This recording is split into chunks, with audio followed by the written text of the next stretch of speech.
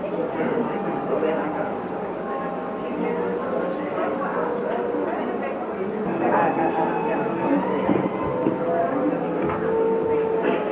on at the moment. Is the height okay?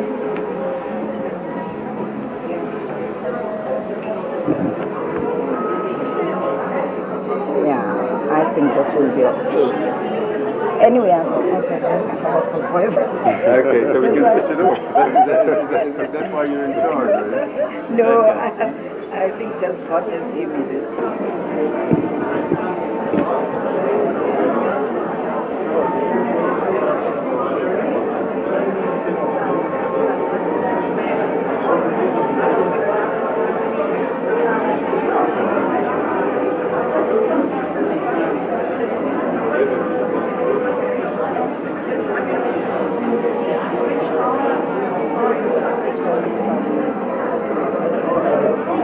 Thank you for bearing with us.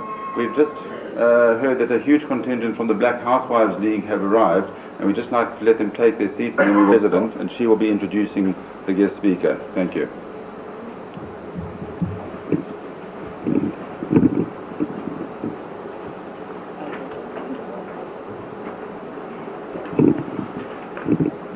She has correctly pointed out to me that she's first going to welcome you all.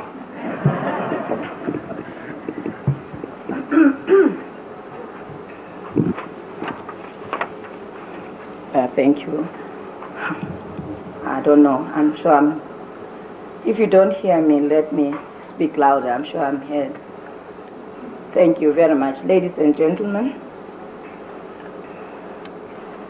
it is my honor and privilege to welcome you all to this two-day conference, which has been co-organized by the National Black Consumer Union, the Black Housewives League of South Africa, the Free Market Foundation of South Africa, Housewives League of South Africa, and the South African National Consumer Union.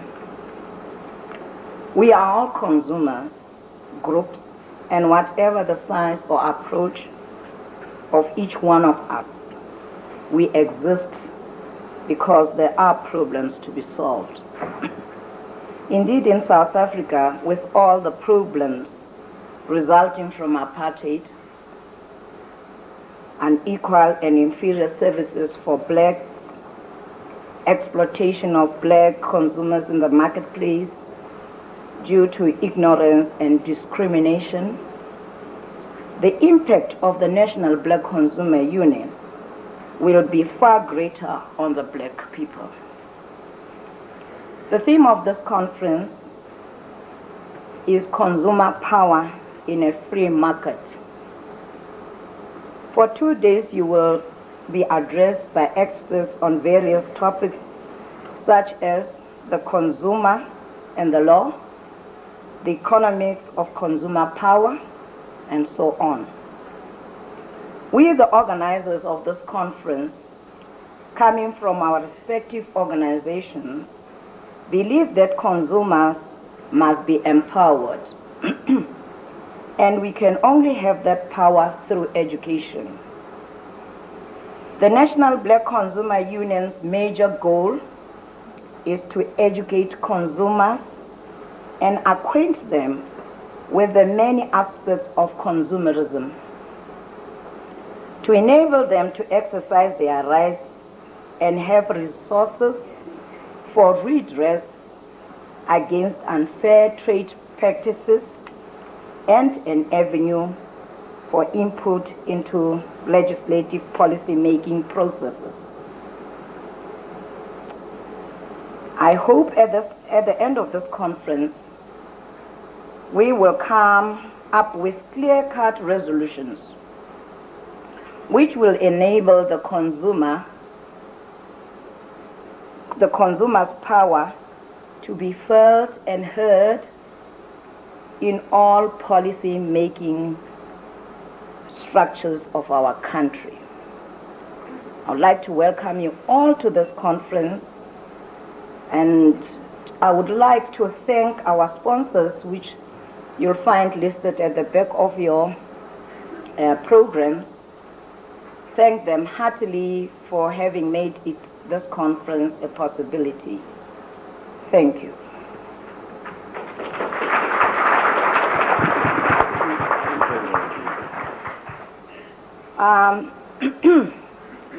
I'm going to introduce to you today, this morning, our main keynote speaker. She is Miss Sudha Shenoy. She is a native of India, presently is a tutor in economics at the University of Newcastle, New South Wales in Australia. You will read about her profile at the back of your programs. So without much ado, Sudha, over to you. Thank you.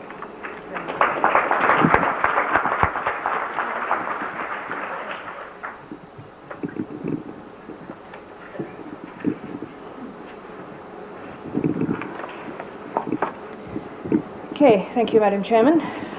Madam Chairman and friends. It gives me very great pleasure indeed to be the opening speaker at this conference. And I should like to take this opportunity to say how grateful I am to the two people who were most responsible, Mr. Eustace Davey and Ms. Nancy Sages, the Free Market Foundation. I'm very grateful for the opportunity to come here. Now, I should like to take as the text of what I'm going to say, text to which I shall speak, two propositions. The first proposition: consumption is the sole end and aim of all production. The second proposition follows from the first. And that proposition is: the interest of the producer should be attended to only to the extent necessary to promote the interests of the consumer. I should like to develop both of these ideas a little further. Consumption is the sole end and aim of all production. Now that is a statement of fact. That is the fact. It may seem obvious, but what follows perhaps is a little less obvious. What we are saying if we say that consumption is the sole end and aim of all production is that we can explain the activities of producers, shopkeepers, factory owners, farmers, lawyers, and so on, only by looking to the needs and requirements of those who purchase these goods and services, in other words, the consumers.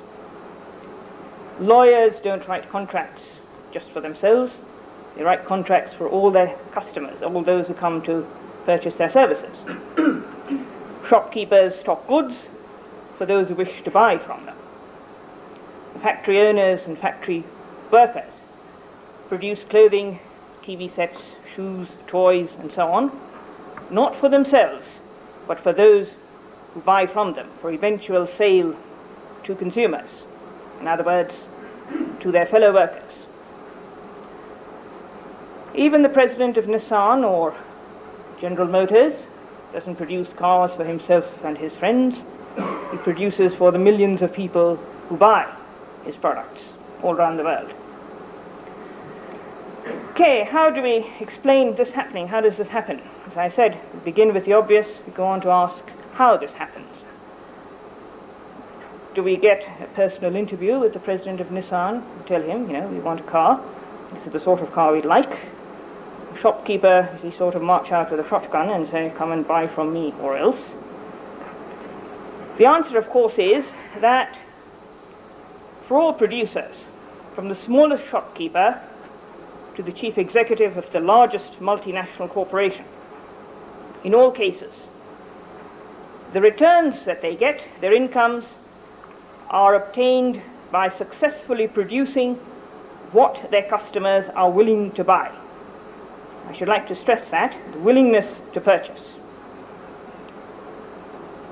By buying some goods and services, and by refusing to buy other goods and services, customers determine the incomes that producers get. Producers do not make profits by deciding they will make profits. They make profits if and only if they produce what their customers want to buy. A number of years ago, this lesson was learnt very painfully by some of the largest corporations in the world, the American motor producers, General Motors, Ford Motor Company, Chrysler Corporation. They learnt very painfully that whatever is produced is not necessarily sold. It all depends on whether consumers will buy what they actually do produce. Okay, so the producer may wish to make a profit. It is the consumer who determines whether, in fact, he does make that profit. If consumers refuse to buy, what we get are losses. Failure to produce what consumers want results in losses. Okay, the consumers, who are they? Consumers who determine what producers get. Ordinary housewives. The other day, had lunch with a number of black housewives in Soweto, and we all agreed on one thing. It doesn't matter what color the man is, his shape or size, whether he's a university professor or a dustman. No man knows the price of anything. It's the housewives who do the buying. The only safe way to let a man shop is to give him a list and clear orders on what to do and what not to do. Otherwise, chaos. Okay, the ordinary consumer then is a housewife, but the housewife does not shop for herself, she shops for her family. She knows directly what their needs and requirements are. She knows which child will have Cocoa Pops and which child will not touch them with a 10-foot pole. She shops, therefore, to meet their needs and requirements. It is their needs and requirements which determine what she buys, which therefore determines what producers must ultimately produce. As one economist put it, every infant who buys one toy, plays with one toy, and refuses another toy, puts his vote into the consumer basket. Okay, now, consumers, in other words, control producers. They determine what is produced, when it is produced, how much is produced. They do this because it is consumer purchasing and refusal to purchase, which results in profits and losses to producers. Okay, now,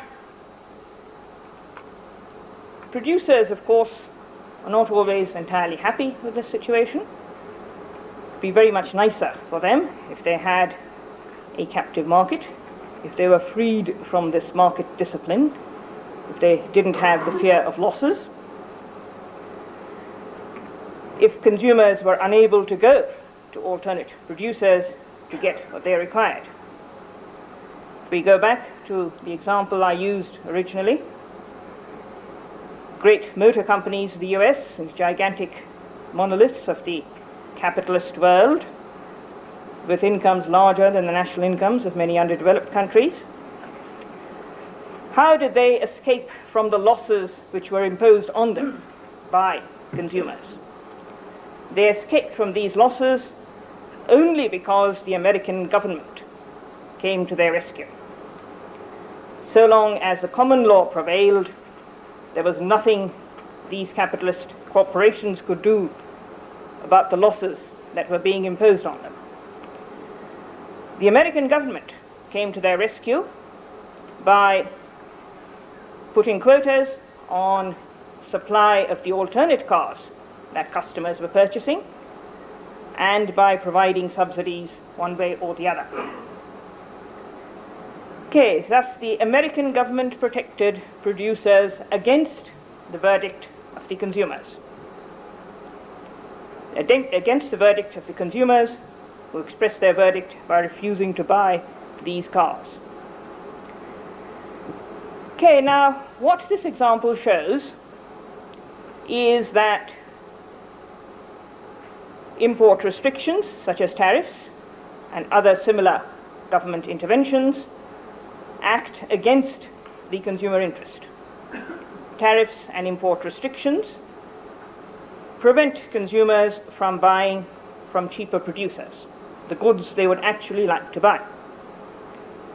A tariff and import restriction is therefore vicious. If it isn't vicious, it's unnecessary.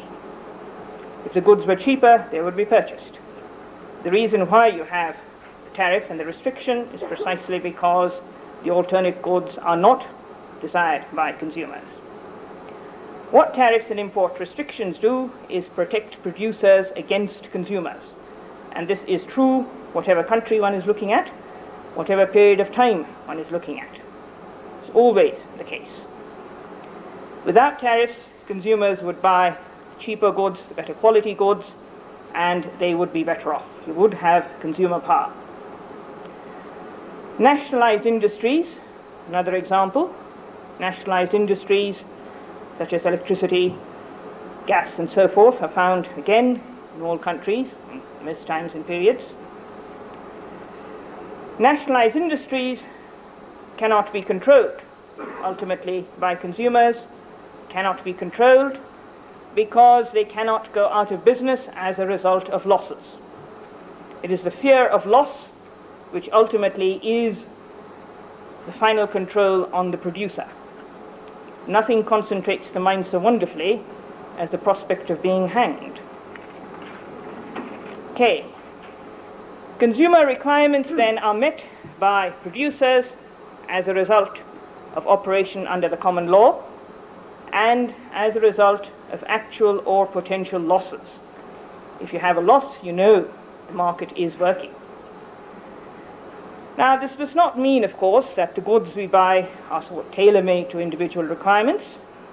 It does mean that goods and services meet the needs of a vast range of customers. Goods are adapted to meet their needs and requirements as circumstances change.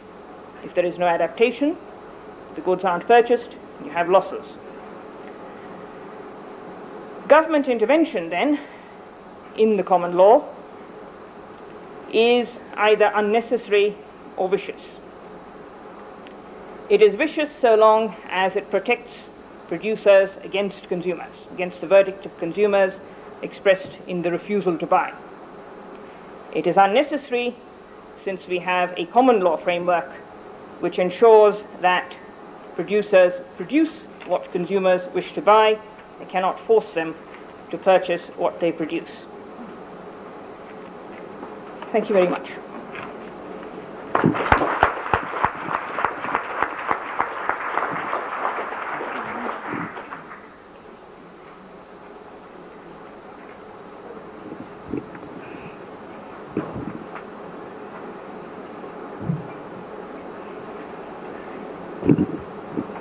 Ladies and gentlemen, if there are any questions maybe you would like to ask Ms. Shenoy, please note them, and there will be time for questions. I would like to say, if you have questions, you can either write them and pass them on to the chair, or you can show by raise of hand and move into the aisle, identify yourself, and proceed with your question. I'd like to introduce to you our second speaker, who is Mr. Louw, who is a lawyer by profession. He is a founder member of the executive director of the Free Market Foundation of Southern Africa. Louw and his wife, Frances Kendall, have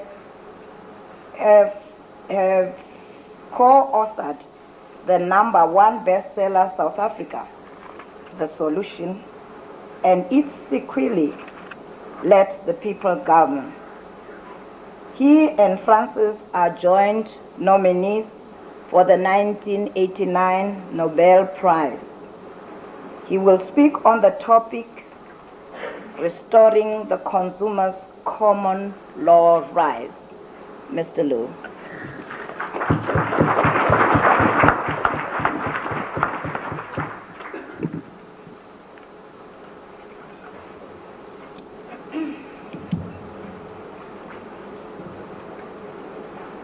Madam Chair, it's an appropriate time, I think, to be having a conference of this title, The Consumer Power in a Free Market, because not everyone is aware that there is indeed a global revolution occurring which makes a conference of this nature imperative.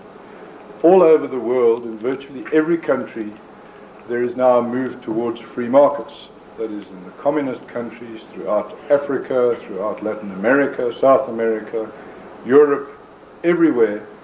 There is a disillusionment with the ability of governments, whoever and wherever, to improve the lot of people in general and consumers in particular.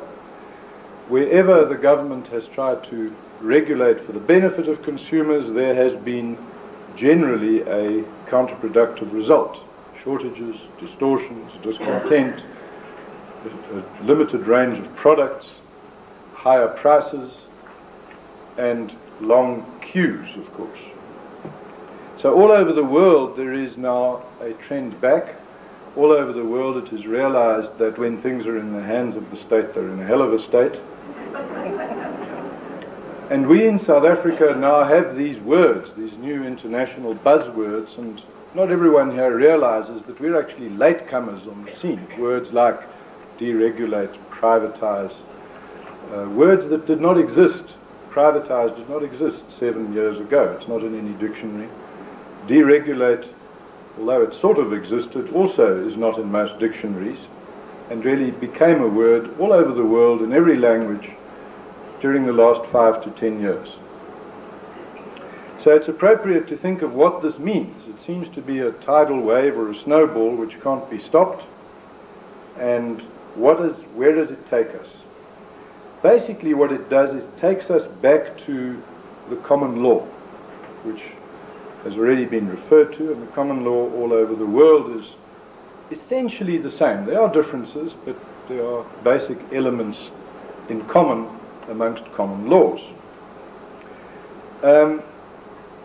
The other thing is that we in the free market movement are very happy at the moment, because in the early stages the tide was running against us, and now the tide is running for us. All sorts of people presumed we were somehow the representatives of big business trying to exploit consumers. We're not sure in the foundation, because we don't check on this, but we suspect that the majority of our members are black. The business members are very few by number, and many of the big businesses, some of you might think support us, don't. And there are some that actively oppose us because they don't like free markets at all, for the reasons you've heard from Sudha Shenoy. Now, in my years as a lawyer, which I was before being at the Free Market Foundation, and since then, I've of course heard many, many, many complaints about things that go wrong for consumers. And virtually every time, close to 99% of the time, the complaint is about something that is perfectly adequately dealt with by the common law. It is one of two things. It is a complaint about fraud or a complaint about breach of contract. And when people think that the consumer is not being protected, in near to 100% of cases, the problem is not that the law doesn't provide for protection, but the problem is that it can't be enforced. The consumer doesn't have access to the law. The law is costly or inaccessible, or the procedures are inefficient. And frankly, the lawyers, of which I was one, have tied up a little cartel that makes the law very good for lawyers and very bad for everyone else. And that's one of the things that needs to be deregulated, in my view. But we might come to that, especially under Louise Tager's paper. Now, what is this common law? I don't want to go into the theory of it, but basically, in the Western countries, the common law, probably the father of the common law was Hugo de Groot, or Grotius, who was one of the great jurists, among many others, but influenced it in most of the Western countries, less so in Britain than in others, and our tradition is from the Roman Dutch law. And he described it in one case as inborn reason, or natural law, or universal law. That's basically those things which everyone can take for granted. Common law is really that which you intuitively think the law should say. That normally is the common law. Not always, it's not perfect, but it comes pretty close to that, and certainly developed at a time when that context would have made all of it or most of it that which you intuitively think is right. It has as its prime objective the importance of the individual, to the extent that there are groups like churches or clubs or societies, or maybe the word groups in South Africa has additional meanings, racial groups or whatever. The common law's concern is with the individual, and the freedom of the individual might result in the individual associating in groups. But the common law promotes the individual above the group or the country or anyone else. Then the second essential ingredient is consent, or informed consent. That is, to whatever the individual consents to, the common law is in favor of. And that consent is not informed, of course, if there's force or if there's fraud. Then the common law presumes that the individual will act prudently towards others. It is logical law, the fourth principle, that again, as I said, which you would expect it to be. And then the fifth point, which is very, very important to remember, it is not morality. It is not the job of the law to prescribe morals. It is the job of the law to prescribe the behavior of people towards each other in respecting their rights. The common law's principle is that you have the right to be immoral, but not the right to violate someone else's rights. And then the sixth principle is sanctity of ownership. Great respect for the things you own, that you can do with them what you like, other than, of course, violate someone else's rights. Now, the common law is a great thing, and it's that thing which all of you expect that you have. You think you would like to have, and you think you have, but as it's been said in an article by Norman Davis, which I recommend to you in The Individualist, if any of you want it, I can supply you with copies. As he puts it, the common law in South Africa has now largely been overridden by statute law. And this is why it must be restored. It is that great, reasonable set of laws which would protect consumers in virtually all circumstances if it were restored and if it were accessible to the public. The first way of restoring it is to have efficient procedures, legal procedures, so that every little consumer or every big consumer with a little problem, shall we say, can immediately have their rights protected and enforced. And that is the subject of Professor Tager's paper. And there's much already that has been done there in restoring common law by Professor Tager and others, especially her. She's one of South Africa's great heroes or heroines, I'm not sure which is the right one to say amongst traditional and liberated women. But she really is and has done a great deal, and I think there's a lot more in the pipeline. Then, of course, a great innovation was the small claims courts, but in my view, hopelessly inadequate. A beginning, but a small one. The jurisdiction of 2,000 rand is just simply nowhere near enough. It doesn't cover a TV set. It doesn't cover, obviously, a motor car. It doesn't cover a lounge suite, and so on and so forth. It must be 5,000 or 10,000. It should be anything that the parties agree to. By consent, there should be no limit, in my view.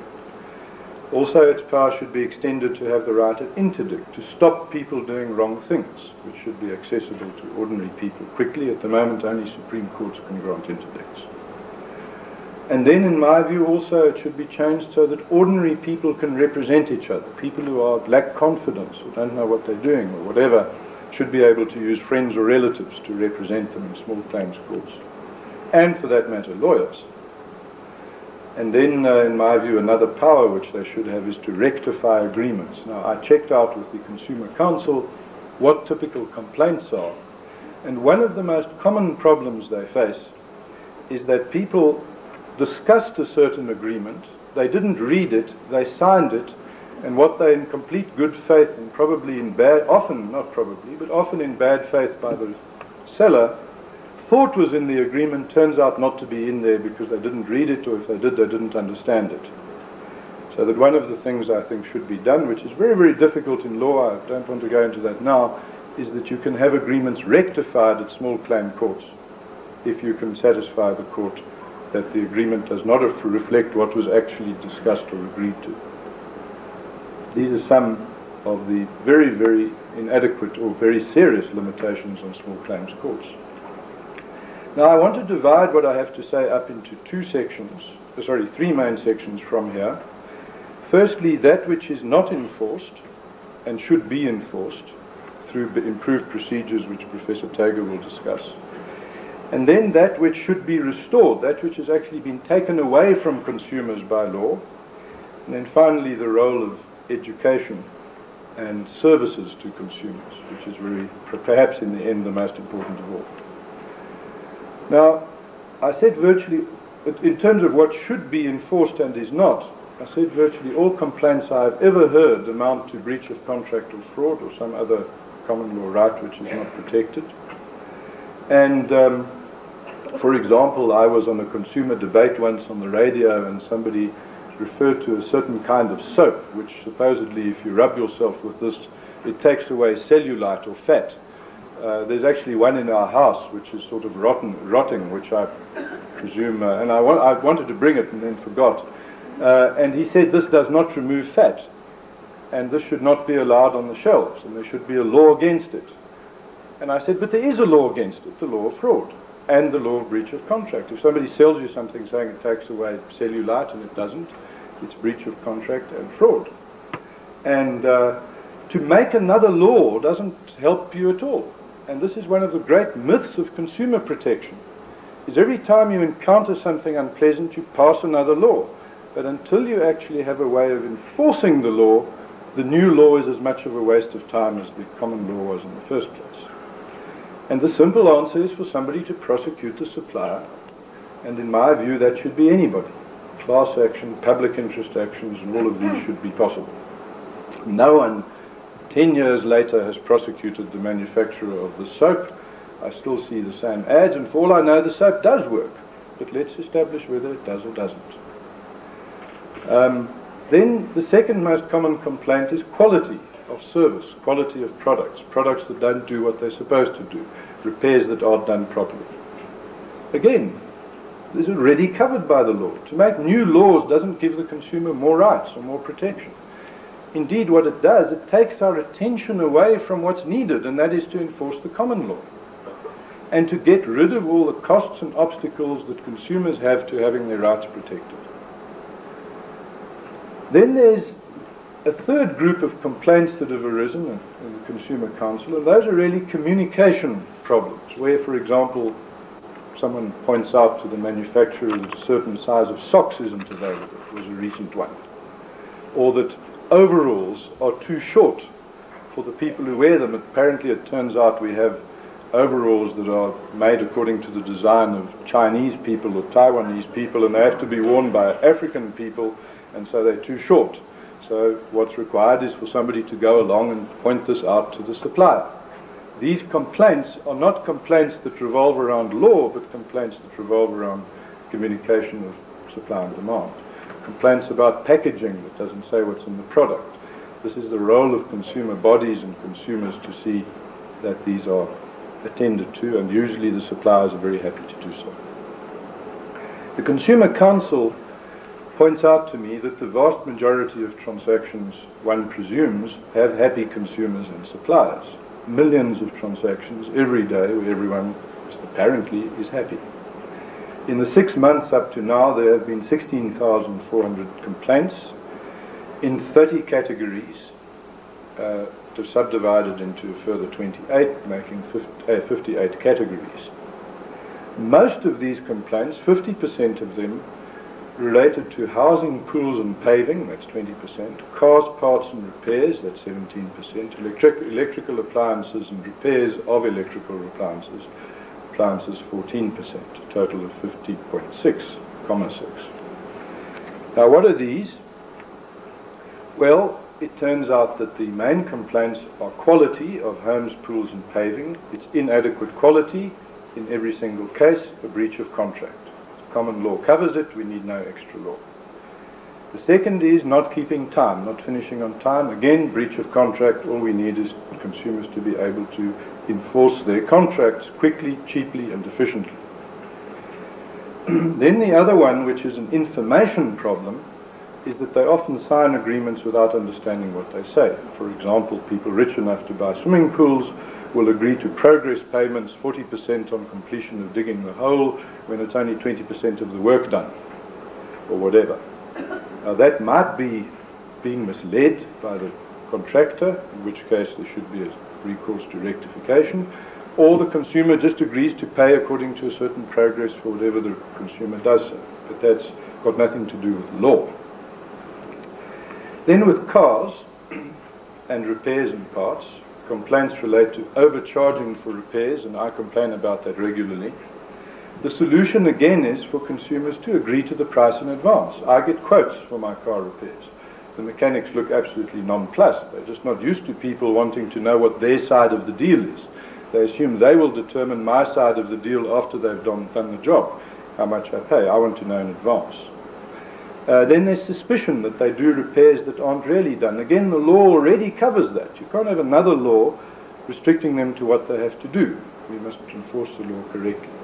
And so it goes. I'm going to cut short over there and finish, not go on with this discussion, but just assure you that every single issue that comes up in the Consumer Council's complaints they receive, and I'm not saying they're all the complaints or representative of everybody's complaints, all sorts of communities might not go to them, but nonetheless, in every single one, it was either a matter, according to them, and a common sense that relates to communication between consumers and suppliers, or existing laws that are not adequately protected. You can work through them one by one, and they are the overwhelming bulk of all complaints and problems.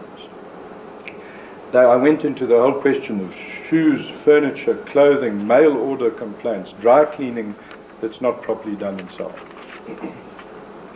Now, what rights must be restored? The second main point. Those are the ones that exist that are not properly enforced. But now, what must be restored? Firstly, the right of contract. And here a great delusion hit the world. It was believed, for example, that you help consumers by having strict credit and interest rate controls, HP laws, and so on. Now, very simply, what laws do when they restrict credit and interest is they divert capital from the poor and the high-risk borrowers to the rich and the low-risk borrowers. In other words, the only way poor people can get credit or capital is to compete with rich people by paying more, by compensating the lender for the fact that there's a higher risk. So what these laws have done, and they've always been lobbied for by the rich for very good reasons, is to penalize the poor and benefit the rich. That is, to penalize most consumers and benefit least. For example, my gardener has a building society savings book in which he gets artificially low interest because of interest rate controls. I have a bond from the building society, so I am borrowing my gardener's money at artificially cheap and subsidized rates in order to live in luxury in northern Johannesburg and employ my gardener, who is too poor to get credit anywhere, so he has to be a saver.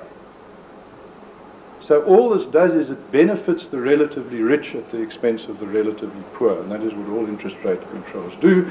So we have to get rid of them to make credit and capital available again to the poor.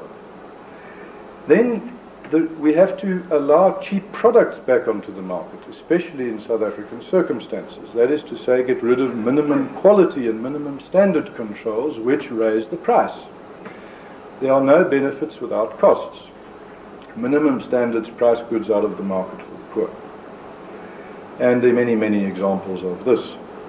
There is a trade-off between risk and quality on the one hand and price on the other, and that's unavoidable. To give you an example, in America they had a bizarre incident of raising quality, which is they required all retreaded tires to be registered to protect consumers against bad retreaded tires.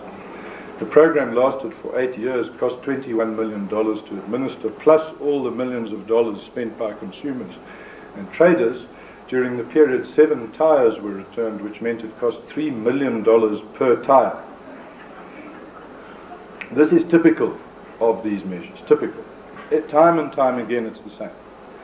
Then subsidies, incidentally. A lot of people think subsidies help consumers. And I did some studies in South Africa, for example, on buses. And the most heavily subsidized buses have the highest bus fares. There is a direct correlation The higher the subsidy, the higher the cost to the consumer. Not only that, but the biggest subsidies are in the richest communities. The buses in Waterkloof and Rosebank for whites have the biggest subsidies of all buses in South Africa. The buses serving the poorest people have the lowest subsidies and the lowest fares. So maybe the poor are fortunate that nobody's subsidizing their buses as much as the rich.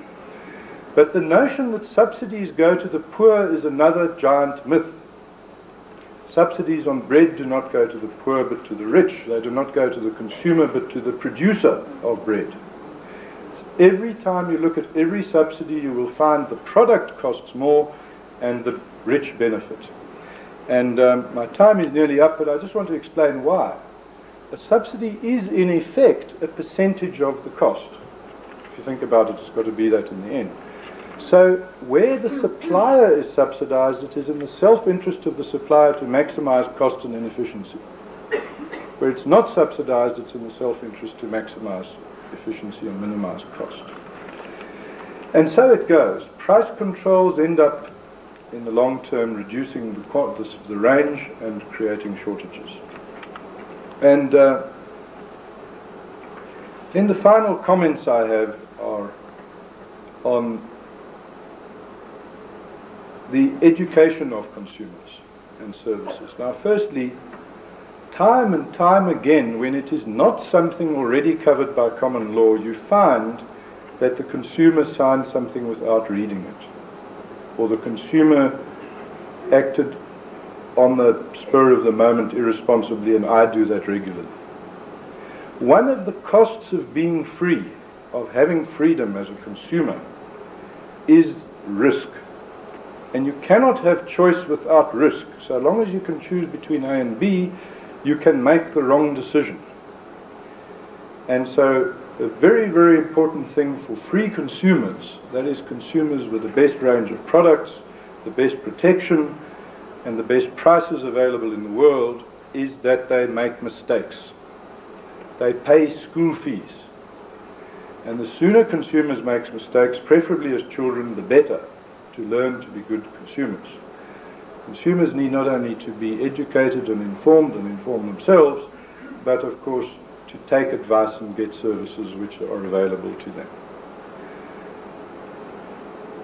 I hope that I've put a case superficially in the short time available for why the common law is the best law for consumers, why its restoration is imperative anyway because it's part of a global revolution, why it's good news for consumers that this is so, and why consumers can and should take advantage of it. I've also tried to just indicate some of the multitude of consumer rights that have been removed by statute law, many, many more that should be restored, and we can discuss, we can have a seminar on its own just on that, on a list of perhaps 500 statutes that have removed consumer rights that should be restored.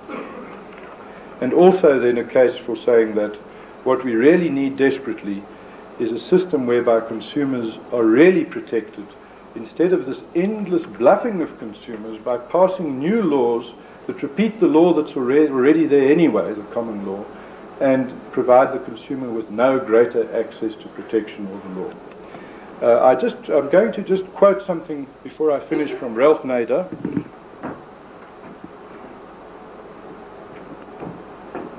Ralph Nader, the best-known consumerist in the world, had this to say long ago already in 1968. I originally came to Washington with a great deal of hope that the regulatory agencies would champion the consumer's interests. But it didn't take me very long to become disillusioned. Nobody seriously challenges the fact that the regulatory agencies have made an accommodation with the businesses they are supposed to regulate, and that they have done so at the expense of the public. That is very, very important to realize. Every time you think you're regulating the people who supply the consumers, they have the money, they have the lobbies, and they have the sophistication to turn the measure against consumers.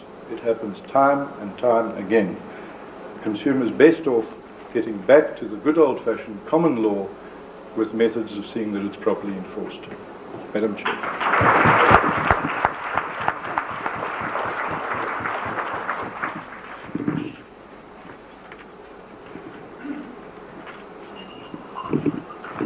Thank you, Mr. Louw. Ladies and gentlemen, I hope you are jotting down your questions because we are going to move on to the next speaker. I have the pleasure to introduce to you all this morning Professor Louise Tager. Is an executive officer of the Law Review Project, a legal resource funded by the private sector and dedicated to bringing about a just legal system in South Africa. She has a Bachelor of Arts degree and a Bachelor of Laws degree from University of Witwatersrand, and a Master of Laws degree from Harvard University in the United States. She is a former Dean of the Law Faculty at Wits. This morning, she will speak on the topic, reducing the cost of access to the law. Professor.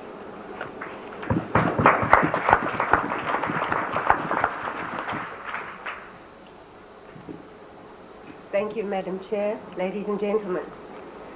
In recent years, there has been much talk about deregulation and its positive effect on economic development and job creation. Not enough emphasis has been placed on the positive effect of deregulation and indeed of a free market system on the consumer. We have neglected this aspect when in fact it is a paramount factor. In a free enterprise system, the consumer is the ultimate beneficiary.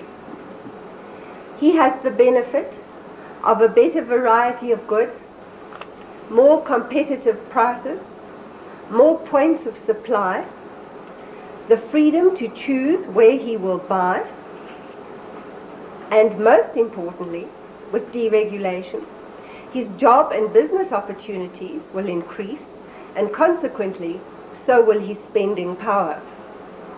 The consumer is an all-powerful force.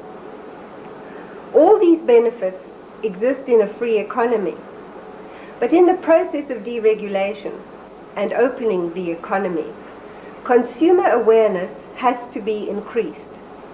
The consumer has to be better educated and has to be made a more discerning person. I would recommend to consumer groups that the street law on consumerism be promoted. And I should remind you too of the common law principle, let the purchaser beware. Similarly, let the signer beware. I think people forget about that. There is a popular belief that much more legislation is needed to protect the consumer.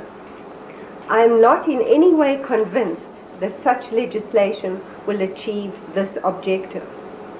Protective legislation creates a false sense of security. It gives the impression that all is under control.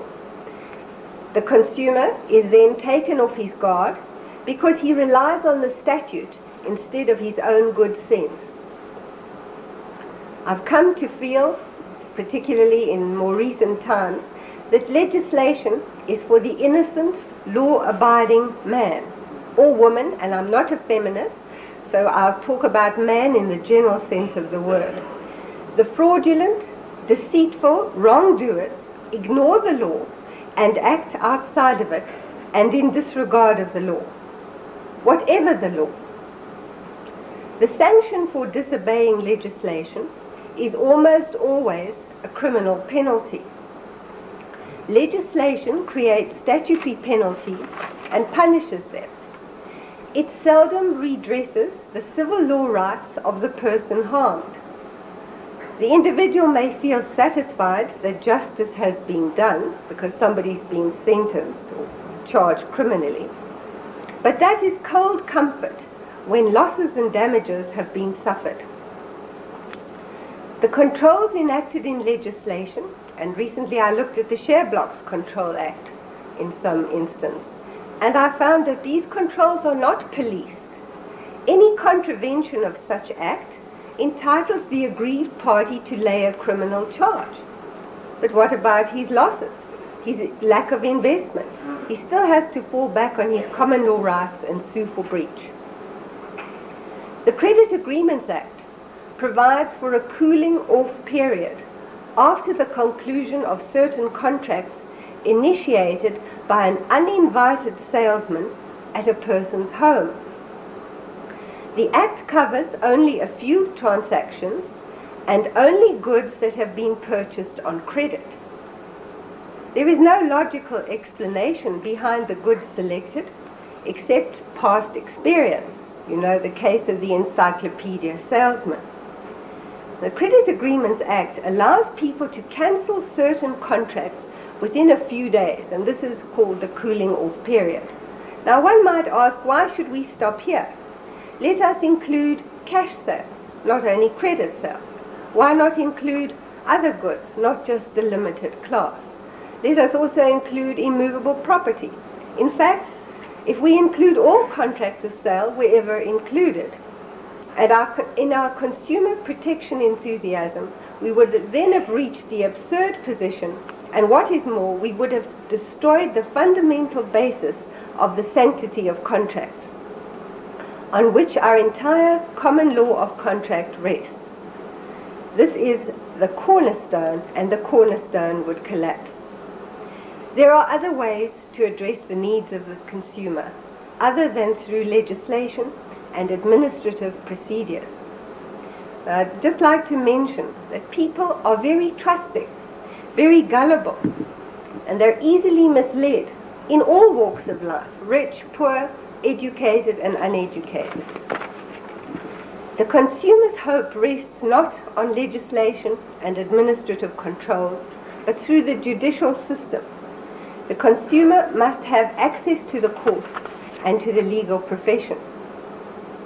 Now, it has been said that our courts, like the Carlton Hotel, are open to all. Of course, this expression didn't originate in South Africa, it arose in England, and the reference was to the Ritz Hotel, but the principle is just the same.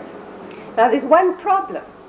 How many South Africans can afford the luxury of a 5-star hotel? Our courts may be open to all, but the cost of litigation is so high. One single day, even in the magistrate's court, costs at least 1,000 rand. And one day in the Supreme Court can cost 4,000 rand and more. In truth, our courts are only open to those who can afford the luxury. As I said, as the process of deregulation gains momentum, as the number of legislative controls on our economy decrease, the consumer will need to rely more and more on his common law rights, and he will look to the courts to enforce these rights. One of the most important aspects of deregulation will be the deregulation of our laws governing courts and court procedures. Now, this has already begun. A few years ago, and you heard Leon mention it, the small claims courts were established. These courts have, in a very small way, made justice more accessible to the man in the street. The object in establishing a small claims court is to provide people with a speedy, less expensive means of redress of their rights. In the small claims court, as the name suggests, a person may sue only for small amounts up to 2,000 rand, and only for civil disputes. The court does not deal with criminal cases. The Small Claims Court Act, which was passed in 1984, has created a deregulated procedural system, an informal forum without the procedural complexity, especially the leading of evidence. A litigant in the small claims court may not be assisted or represented by a legal practitioner at all, nor by any other person, except in certain cases. And only a natural person may institute action in the small claims court. So a company cannot be the plaintiff, but a company can be the defendant, and often is. In a small claims court, the person handles his case himself and his cost is minimal, around 15 rand. The presiding officer of the Small Claims Court is not a judge or a magistrate, he is called a commissioner. And these commissioners are made up of members of the legal profession who perform this work on a voluntary basis as part of the service to the community. And I think the legal profession should get recognition for their contribution to the system. Now, the small claims sits only a few days a week after hours in various centers throughout the country. And yet, many thousands of cases have already been heard by the Small Claims Court. The majority of cases have been brought by domestic workers. So it is interesting to know that the domestic workers are using the Small Claims Court. The Small Claims Court have proved that people can afford to bring their cases to court, but the system, as it is at present, is inadequate, and as I said, only exists a few hours a week. The jurisdiction is limited, and Leon has already mentioned, no one can get an interdict in a small claims court. In fact, the Small Claims Court Act was amended this year, expressly removing the interdict procedure from that court. And I would suggest that this should be amended once again to allow interdict procedure. It's one of those actions which is very useful if your neighbor is partying all night and you can't sleep, or does it every night of the week. Your best remedy is an interdict. And if you had to go to the magistrate or Supreme Court, it would be very costly. So you'd probably just live with the deafening noise, whereas you could choose to use the Small Claims Court if the procedure was available. The Minister of Justice, Mr. Kobie Coetzee, is very concerned about the problem of accessibility to the courts, and is now giving serious consideration to creating alternative procedures within the magistrates' court system, which could incorporate the deregulated system now operating in the Small Claims Court. This would be a very significant and important step in bringing the system of justice closer to the people. And it is a step which would be greatly welcomed because it would accommodate many of the shortcomings that exist in the Small Claims Court. Access to the law is costly because the procedural rules in the magistrate and Supreme Court are very complex. And although any person may represent himself in any court, a person invariably will have to obtain the services of a lawyer to argue his case. The legal profession in South Africa is highly respected for the excellent standards that it maintains, both in its work and in its adherence to ethical principles. However, the present structure of the profession, with the divided bar, attorneys and advocates, and the numerous restrictions which the profession places on itself and on its members, is no doubt a major factor attributable to the ever-increasing costs of litigation. This is not a new issue. It has been debated for many years. It was one of the subjects I had to write an essay on as a student, and it is still not yet resolved. I do not believe that we in South Africa can continue the luxury of a divided bar. We are duplicating and multiplicating the costs of litigation by requiring at least 2 legal practitioners for each Supreme Court case, and by excluding attorneys from appearing alone in the Supreme Court. In England, where the bar is divided, and it's not divided in the United States, I might mention, it has already been proposed that suitable qualified attorneys and advocates may qualify to appear in the Supreme Court provided they obtain certain certificates. And this would be a desirable route for South Africa to follow. And there's another point. At present, no member of the public may have direct access to an advocate. This also increases the cost of access to the law because the consumer has to go to an attorney first should he wish to seek the expert advice of an advocate.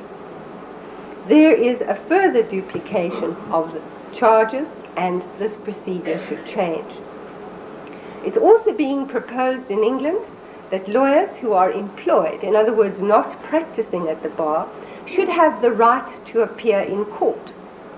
In South Africa, we have a shortage of skills.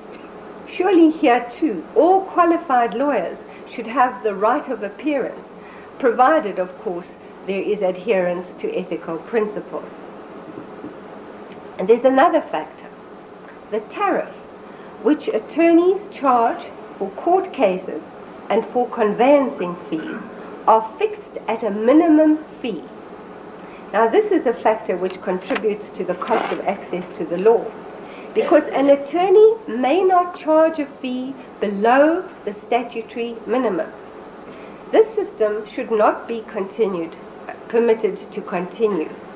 If the fixed minimum tariff became the recommended tariff, as is already the case with engineers and architects, attorneys would be free to charge less. There could be greater competition within the profession, and this would greatly benefit the consumers. There's another factor. Certain work done by attorneys is reserved exclusively to them. For example, a conveyancer. Now, the need for more conveyancers will increase as land ownership moves into the hands of millions of blacks who, until recently, have been denied this right. This closed shop of conveyancers should be opened, as it has already in England. Of course, one must have suitably qualified people, but why have the closed shop? In the legal profession, there is a prohibition against advertisements. This means that important information is not available to consumers to help them choose appropriate attorneys for their needs.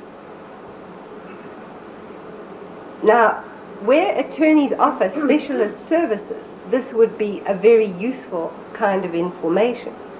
And appropriate advertisements should be allowed.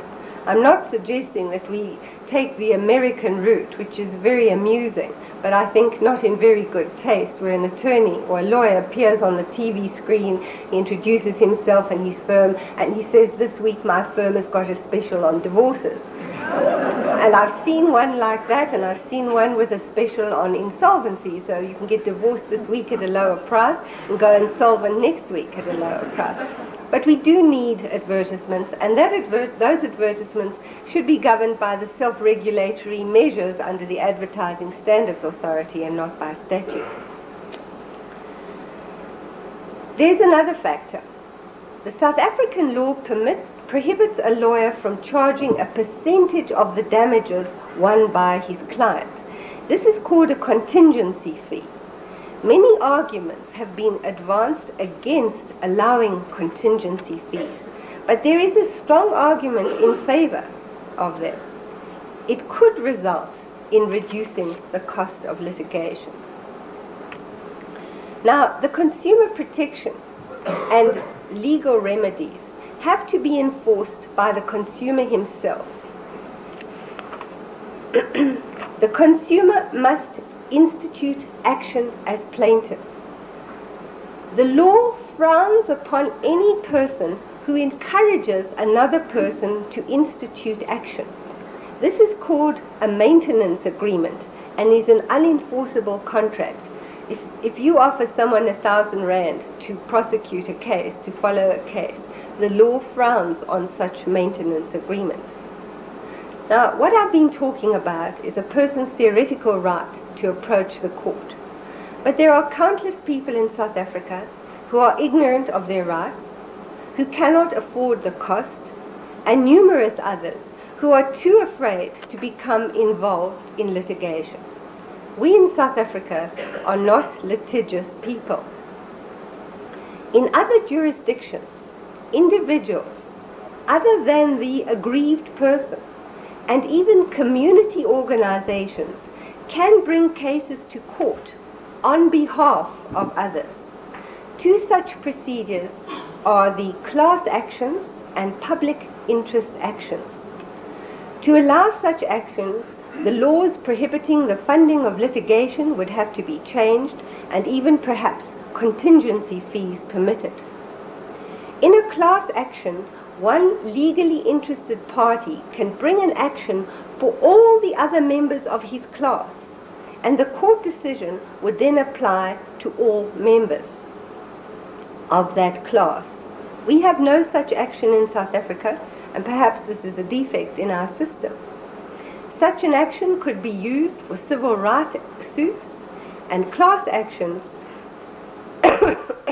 are actually hated and criticized by many abroad.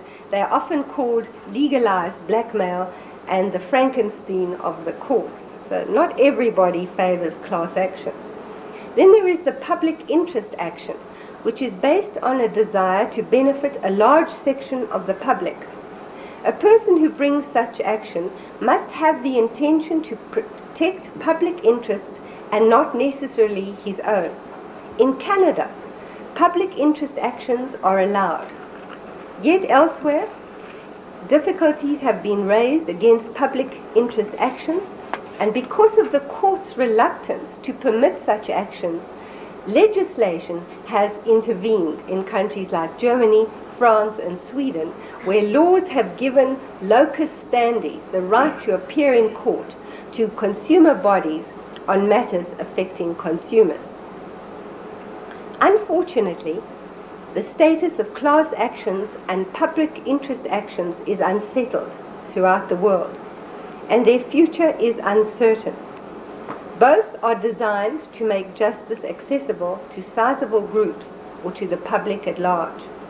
But both are very difficult to fit into the legal framework. Yet I do believe that we have to find ways and means to give effect to judicial protection to groups and public interest bodies which have in the past been unrepresented or underrepresented. In conclusion, I would like to say that access to the law is a fundamental human right. Rights which cannot be enforced are meaningless.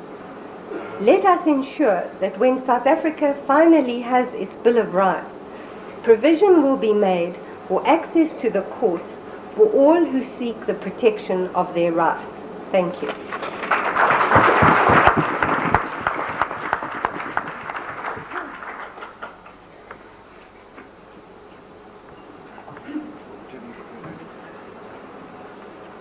Thank you very much, Professor.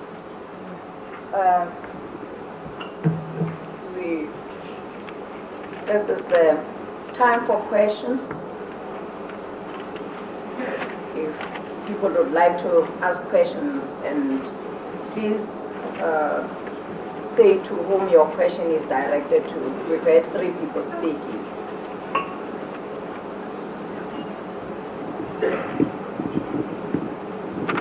This is not a question. If you just excuse me, there's apparently an urgent request for Mrs. Anna Boshoff of the Dairy Board to phone her secretary. I've got the telephone number. I would have thought she knows that. 286-400. I think the price of eggs is about to go up.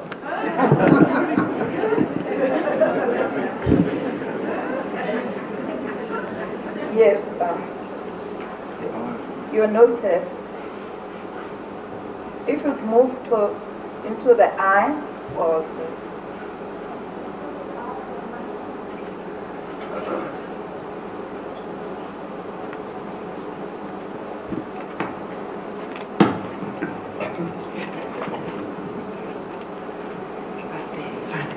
I want to address this question to Professor Tager.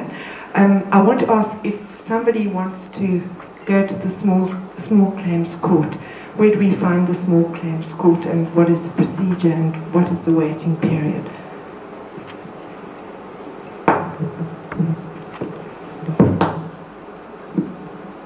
Small claims courts have been established. Small claims courts have been established in centres throughout the country.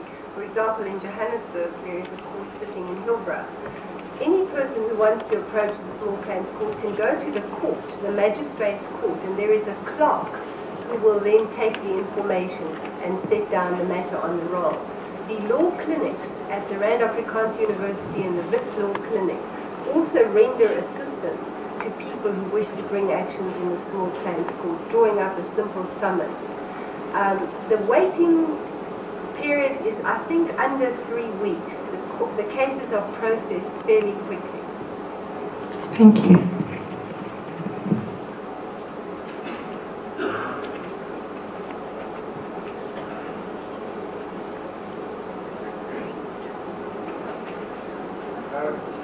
Could I just ask it this way? Professor, if the common law rights were adequately restored, and if the consumer had adequate accessibility to the courts, wouldn't act like the harmful business or the harmful businesses act still exist? The question is that if we were to restore the consumer's rights, common law rights, I believe he still has them. He hasn't really lost them. Statutes might have invaded them. But if we were to do that and give the consumer adequate access to the court, would we still need the Business Practices Committee, which is a committee responsible for stopping harmful business practices? The answer is probably not, because if there were adequate ways to stop these things quickly, and adequate remedies, then that's one of the administrative procedures that one could drop. In fact, all of the administrative procedures. One more thing. What would you say the consumer could do to bring about these very excellent changes that could make the courts more consistent with those that you listed? What could the consumer do? The consumer could lobby for changes in the structure of the legal profession. I believe that's a very significant factor. Could support the small claims court more fully. I don't think it's being used enough. Could be used more. If a new system is to develop, then there would be that access, further access. But the main point is better education and awareness. We can't make people aware enough, and we can't give them enough education of their rights. Note the gentleman. Madam Chair, I'd like to address this question to Professor Tager. It seems to me that if one accepts the theme that has been propounded this morning, namely that the common law does afford the consumer the necessary protection, and that the mechanism must exist for the consumer to avail himself of that protection when wronged, that to have a small claims court on such a small scale, on such an informal scale as we have, is going to be quite inadequate. If one looks ahead to a more educated consumer group or body of consumers, then there are likely to be more actions rather than fewer. And to depend upon the goodwill of the legal community to do this in their spare time seems to me to be inhibiting the prospects of developing the system as it should be. Now, mention was made of possibly transferring this to the magistrates' court, these procedures to the magistrates' court. But I would think that a group like, or a meeting like this, should seek to motivate an extension of the small claims court activity. Thank you.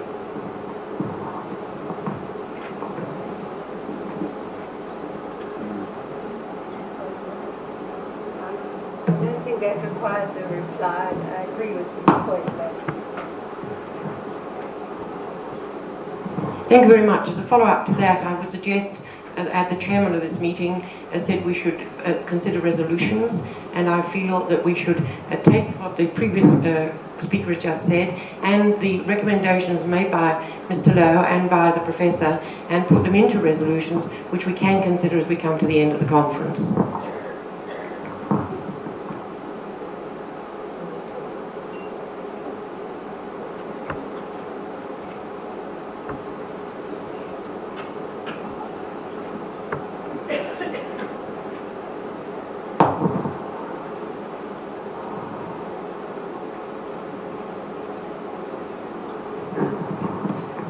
Thank you, Madam Chair. My name is Carmen Nathan. I'm the former Dean of the Law School of the University of Botswana. I'm also the author of the Consumer Affairs Act of Botswana.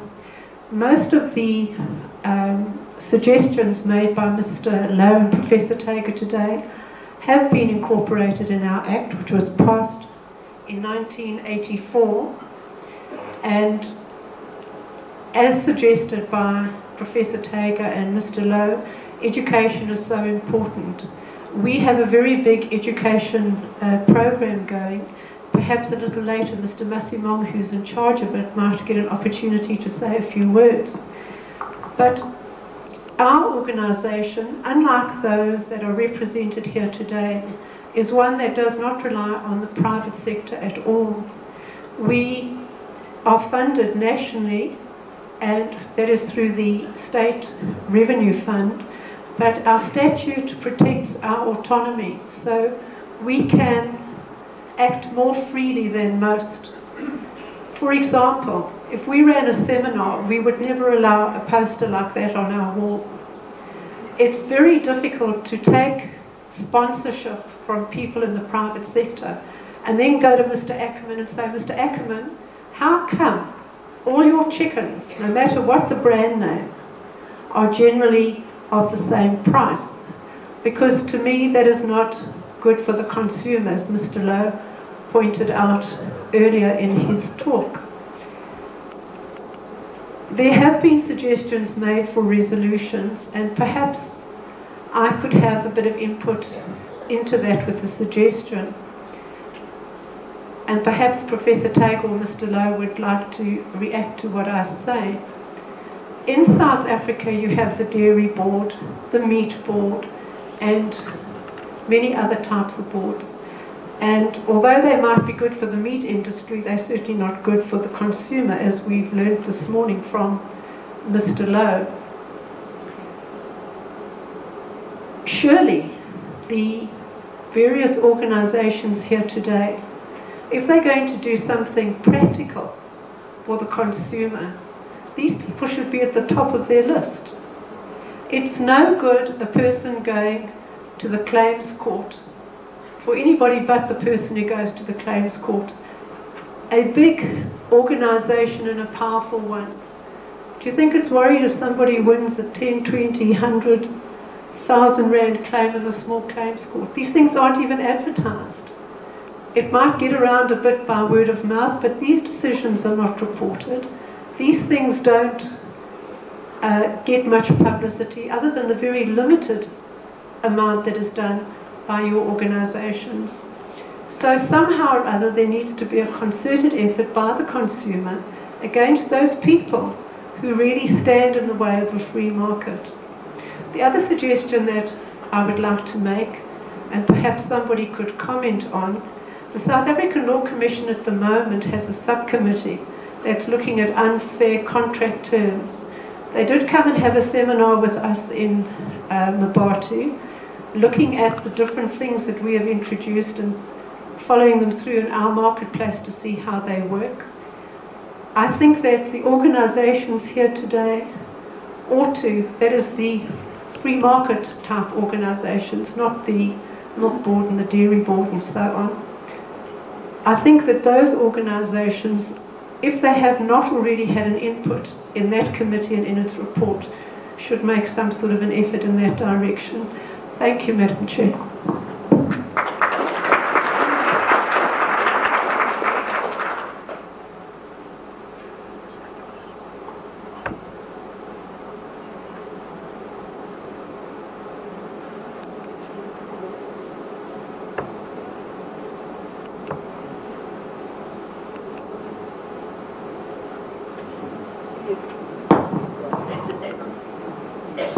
My name is Joan Battersby. I'm a member of the Rosebank Hope Housewives League. I'm an ordinary housewife and I'm not much of a speaker. I would like to address a comment to Mr. Louw on specifically on what he said about subsidies. We have a private bus company in Johannesburg, Putcare. recently Isabel Jones, in her price tags program, brought to the attention the fact that because, of course, this bus company isn't subsidised, the company, of course, has to make profits, and it issues a ticket, I think it's weekly, and if that ticket is not taken up, then hard luck for the person who uses that ticket. For instance, for the sake of illness is an example. Now, what I would like to point out is that privatisation isn't necessarily going to be a benefit to the consumer. I have experienced this in Birmingham in England, where I was born and brought up. I used to have the privilege when I worked there of a bus company that was subsidised by the municipality. Now it is privatised, and as a result, of course the company has to make a profit. As a result, the buses are fewer, they don't keep to their timetables, and they also make much longer routes, sort of going around the Wrekin, as it were. So that, as I say, privatisation isn't necessarily going to be of benefit to the consumer. The other point about privatisation in England, at any rate, I don't think it would apply here, is that with the larger companies that were previously nationalised, have now, the ordinary man in the street has become a shareholder. This has broken the back of the trade unions to some extent, I think. As I say, this is merely a comment. Thank you very much.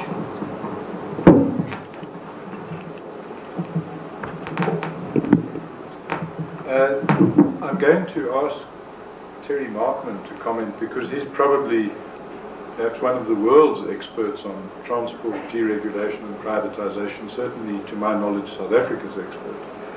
But I'm going to use the opportunity, since the question is directed to me, to say a few things first.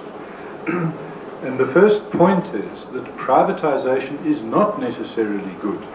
And we must make that very, very clear. It is not good to create a private monopoly. And I don't know whether the buses you speak of in Britain were a privatised monopoly. I expect so. Professor Sudha Shenoy says she apparently has knowledge of it. That would be my prediction. If with privatisation the price rises and the quality declines or the service declines, I think that one's pretty safe at predicting that what you've done is created a private government-protected monopoly. Now, deregulation and privatisation are two different things, in the sense that you can deregulate without privatising or privatise without deregulating. What I would recommend there can be no argument against is deregulating. In other words, even if the state continues to supply buses or the municipality, allow free competition. Combi taxis, additional buses, rickshaws, cycle cabs, whatever it might be, just a huge variety of transport services to the consumer. The next point is that if you subsidise the supplier, and incidentally PUTCO is subsidised, then, as I said, it is in the self-interest of the supplier to maximise the cost. That is what you would do if you were supplying a subsidised service. You would think of all sorts of ways of, having bigger cars, bigger fringe benefits, overseas trips to conferences, whatever it might be, because in the end the subsidy will be a percentage of your operating costs. The government will not allow you to make more than, for example, 10% profit. They're not going to subsidise someone who makes more than some imaginary level of profit, say 10% or whatever. So that what you have to do is 10% of a bigger sum is more money than 10% of a lesser sum. So you have to make the sum bigger. You have to make the amount on which the subsidy is calculated more in order to get more profit and more money. And the simple answer for PUTCO and anyone else is to firstly allow free competition in transport services. Secondly, subsidise the consumer, not the supplier. Now, the way the transport subsidy works is an attempt to subsidise the consumer, but I have my doubts that it works. What I would suggest is very, very simple, is give all consumers who use public transport the subsidy directly in the form of transport vouchers. You have a set of transport vouchers which you can use with any form of transport you like. Combi taxis, rickshaws, cycles, private cars travelling in and out of work, whatever it might be. And the recipient of those vouchers collects the voucher plus whatever extra charge they want to charge, and then deposits that in their bank and gets money from the transport department. But what I can say is what's very instructive is why do subsidies never go to the consumers? And consumers need to think about that very carefully. Why, whenever there's a subsidy, is some excuse found to pay the subsidy to the supplier, not to the consumer? And you need to realize the reason is that it's not intended actually to help the consumer. And if it were true that the subsidy helped the consumer, you would not expect suppliers to lobby for it. You would not expect Putco buses to lobby for transport subsidies, or bakers to lobby for bread subsidies. The fact that they spend lots of money motivating the subsidy should give you a clue as to who gets the benefit. It should give you a clue that it helps them. Whereas if the subsidy went to the consumer in welfare vouchers, which they can use on whatever, and they competed freely in the marketplace for those vouchers, the suppliers, then you would have a pretty good guarantee that the consumer benefits and not the supplier. I don't want to single out Putco, but I think that a good example we have right now is with partial deregulation of transport. What do we see? We see 100,000 combi taxis, not only collecting no subsidies, but in most cases, or many cases, paying tax. So we tax the people who provide the transport that clearly the masses want and prefer, and subsidize those that apparently the commuters want less. In Welkom, incidentally, they privatized the buses, and the bus company went broke. People say that this was a privatization failure. We think it's a great success. The sooner bad services go broke, the better. Within 2 days, Welkom was serviced by combi taxis. So the 2 consumer complaints came out of Welkom. And now Welkom has saving 2.5 million rand a year in subsidies. By all accounts, a better and more frequent and more versatile service. And anybody is apparently free to go and provide a better bus service. Remember, the subsidy costs the consumer. The consumer pays, and usually pays twice. On average, every single subsidy rand costs 2 rand. So the consumer pays 2 rand for every 1 rand of benefit, and then I doubt that it's a benefit. In the end, the service actually costs more. So very, very important competition. It's very, very important, not just privatization. Privatization without deregulation is not what one would recommend. Mr. Markman, do you want to? Done his job quite well. Yes.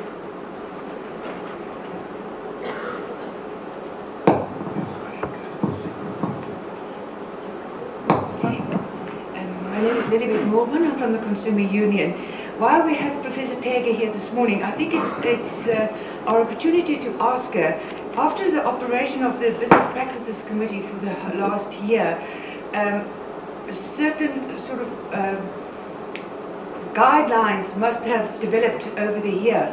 And we have also from our side and from other consumer sides have realized that there's certain things that we as consumers cannot do and cannot get right unless certain procedures and guidelines are being made available to us and the trade or whoever to help us to become better consumers and not to be ripped off, if that is the word. Now, what are you looking at for particular guidelines? Are you looking at something like the Lemon Act in the States, where you purchase second-hand cars? Are you looking at certain guidelines for the consumer for returns at shops that we know when prices may be changed? Like, for instance, that the continuous sales that they have, which are illegal in England.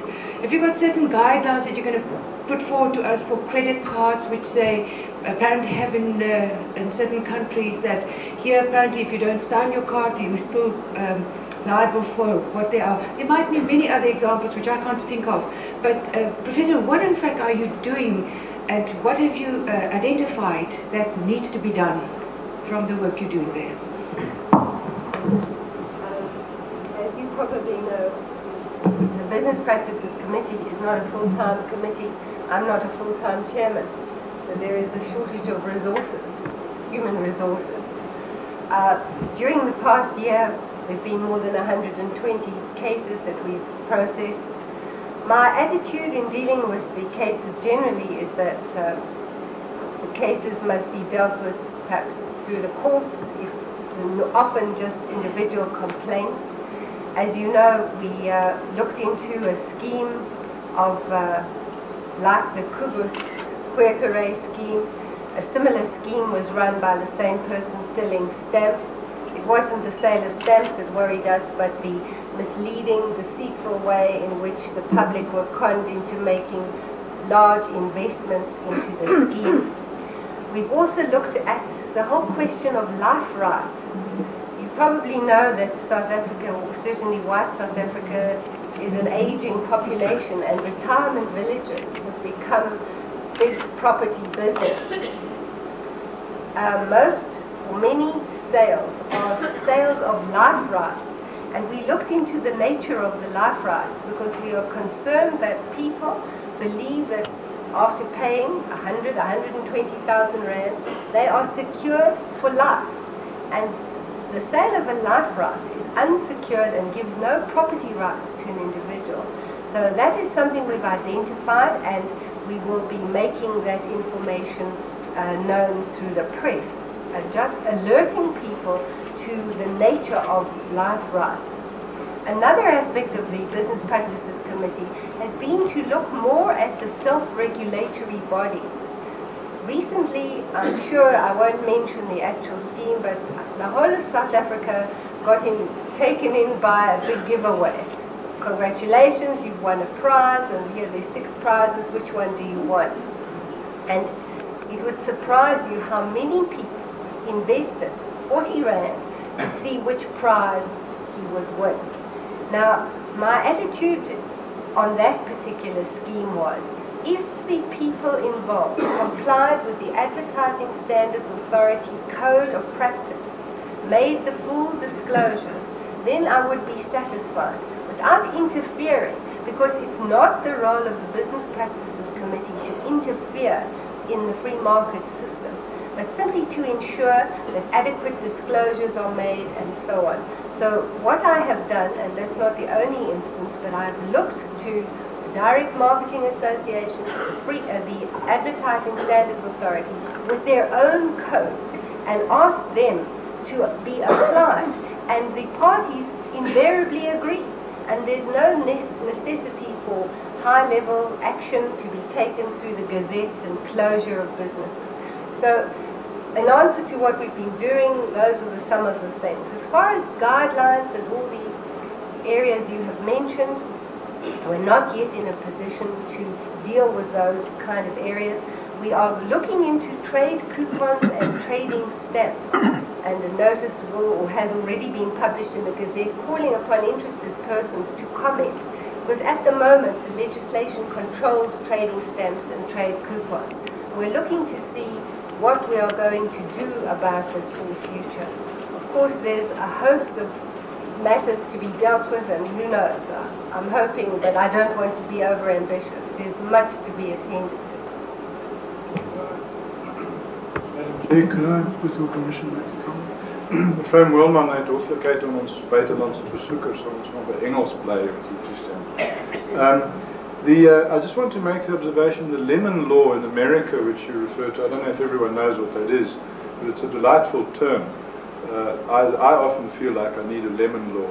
It's where you buy one of those products that just keeps going wrong, and you take it in again, a car or whatever, the washing machine, and after the 10th time you've had it in for repair, you form a sort of partnership with the supplier. They have it during the week, and you get it back over the weekend. In America, they say what you've done is you've bought a lemon, and they just have to replace it at a certain point. This is a good example of the kind of law that, in my view, is not necessary. it is already under the common law one's right to have such a thing replaced if it doesn't serve its purpose reasonably. And the difficulty with just having, say, a lemon law, passing an act, is the consumer's no better off. You just now think you have protection, but in practice in America, very, very few people ever get protected by the lemon law. And the other one is the prohibition on continuous sales.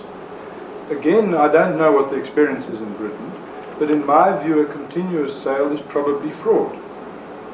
And I would like to get together with your body and lay a charge against somebody, prosecute somebody for fraud.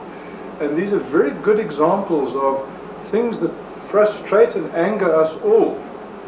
And so often our blood gets up and we say we should pass an act against these people.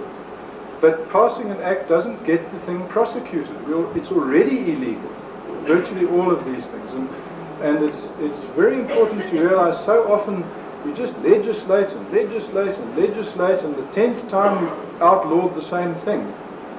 It's still not actually being prosecuted. The real thing is to get down to the business of prosecuting these people, to make sure that the law is so quickly and easily and cheaply accessible that we can prosecute a continuous sale, get a lemon replaced, etc., etc. It's already our right as consumers under the existing common law. The new act will merely make us think we've got something extra which we haven't. Thank you. We'll allow just one question.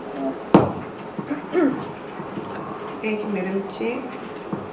I don't know if I'll take Professor Taylor out of her realm.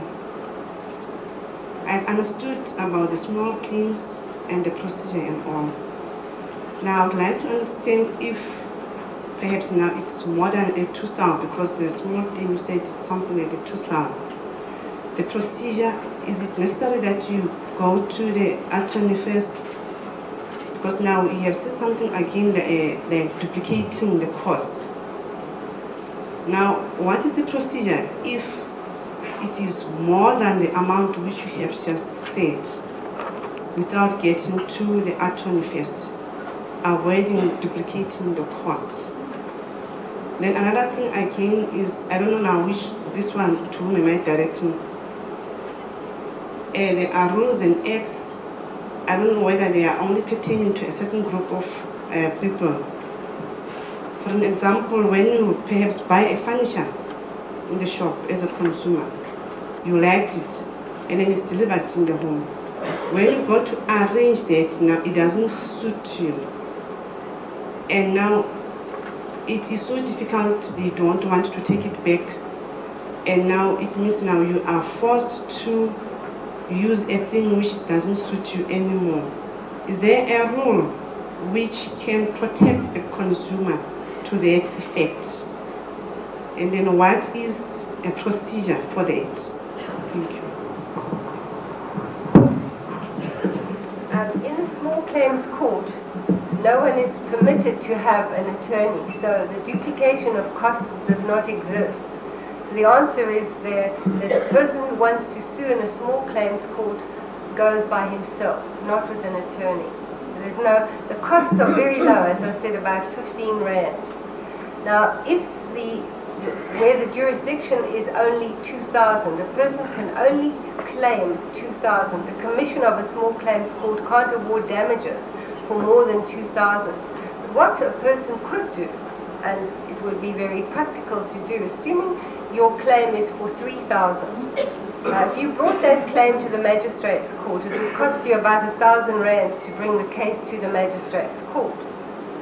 You could apply through the small claims court and then abandon the 1,000. In other words, you can reduce your claim to tailor-make it to the jurisdiction of the small claims court. But the court has no power to award more than 2,000 Rand. It's the individual's choice. If he wants to forego part of the claim in order to get a cheaper procedure. Now, in the future, if the scheme goes forward, where the magistrate's court will also have procedures, deregulated procedures like small claims court, then the jurisdiction of the magistrate's court is much higher. and the amount that can be claimed, I can't remember, I think it's 10,000. It keeps changing, but it's around 10,000. So that if people could get the benefit of deregulated court procedures in the magistrate's court, they wouldn't have to have the huge expense of attorneys' fees. Now, the other question that you asked, perhaps I should ask Leon to answer.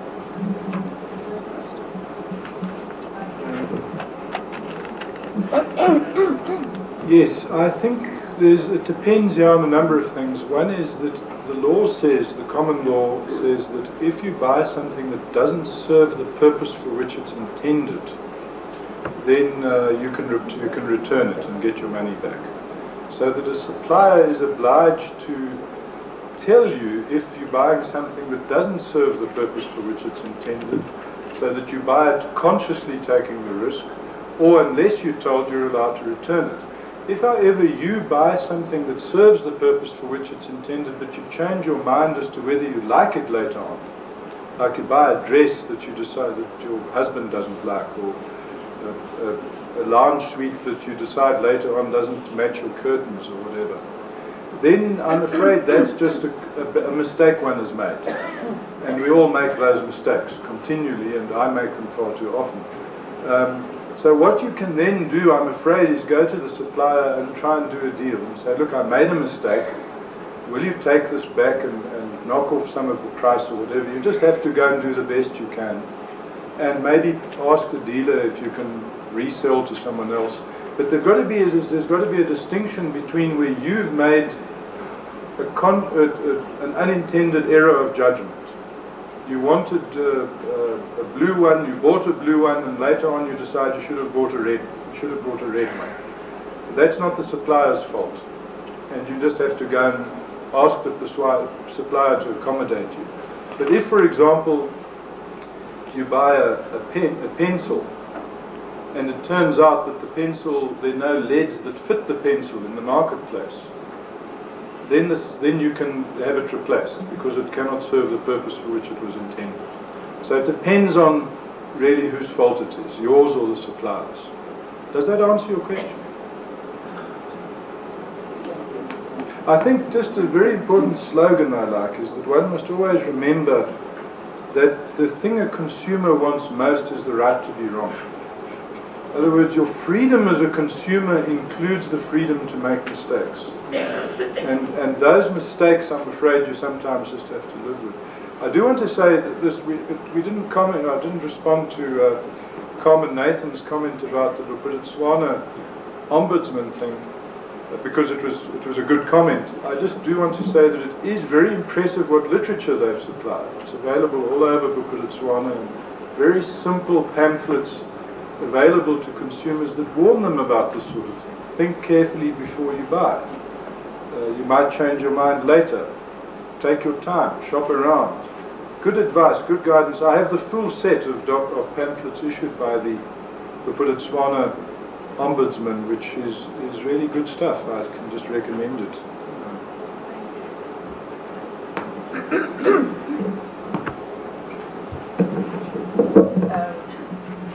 Ladies and gentlemen, we're about to break for tea. I would like to advise those of us who have not yet registered, please use the tea break for registering. And if we could all reassemble at 10:45 in the hall. Thank you.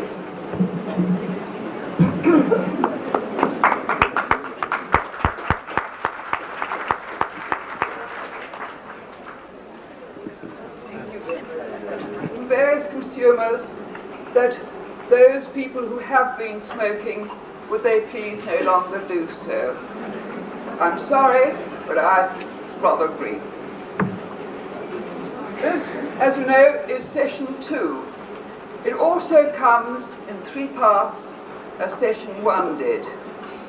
Each speaker will be given 20 minutes to speak, with maybe a little run-on, if it's not too long a run-on. And I shall be letting that speaker know when he's got to the 10-minute mark and the 5-minute mark, and then when he should stop. Unlike last time, we will have questions for 10 minutes between each session, which I think is perhaps easier way to remember what's just gone before. Please make your questions, rather than statements, as short as possible. We haven't got a lot of time. Our first speaker is Mr. Esau Mngomezulu. His career has been devoted to personal training and development. He's worked as a personal assistant at Vaal Reef Mines and as a training officer at Robertson's. From there, he joined the staff of free market trading as a trainer in economic education. He's now manager of the Free Market Training Centre in Johannesburg, and this morning he will be speaking on the topic consumer sovereignty in a deregulated society. Thank you.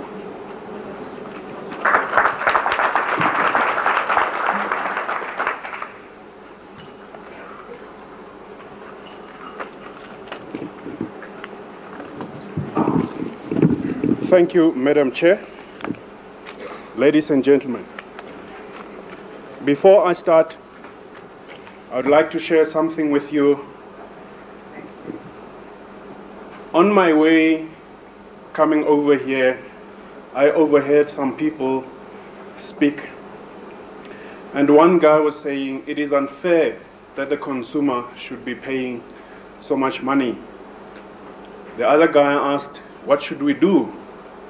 And the other guy said, I think the best way is the poor consumer doesn't know what he wants. He doesn't know what he wants to eat.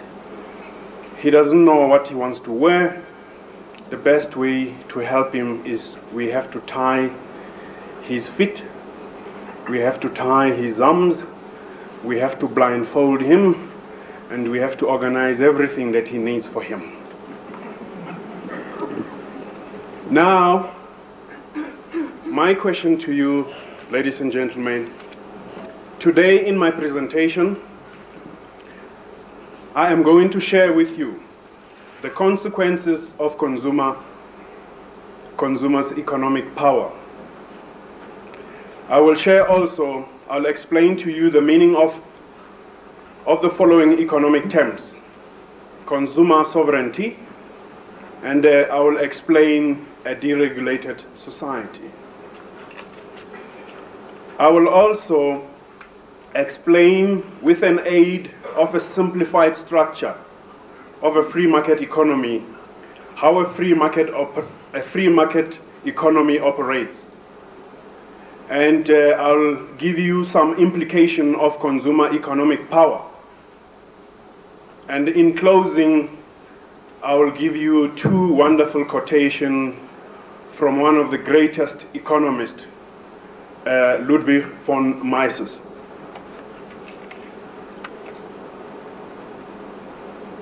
Madam Chair, ladies and gentlemen, who wields the economic power in a deregulated society? Who determines the prices? That is, the prices of the factors of production, that is, land, labor, money, and know-how. Who determines the pattern of production? Who determine entrepreneurial profits and losses? And who determine money saved and invested? Consumer sovereignty means the economic power consumers exercise on the market by buying or refusing to buy.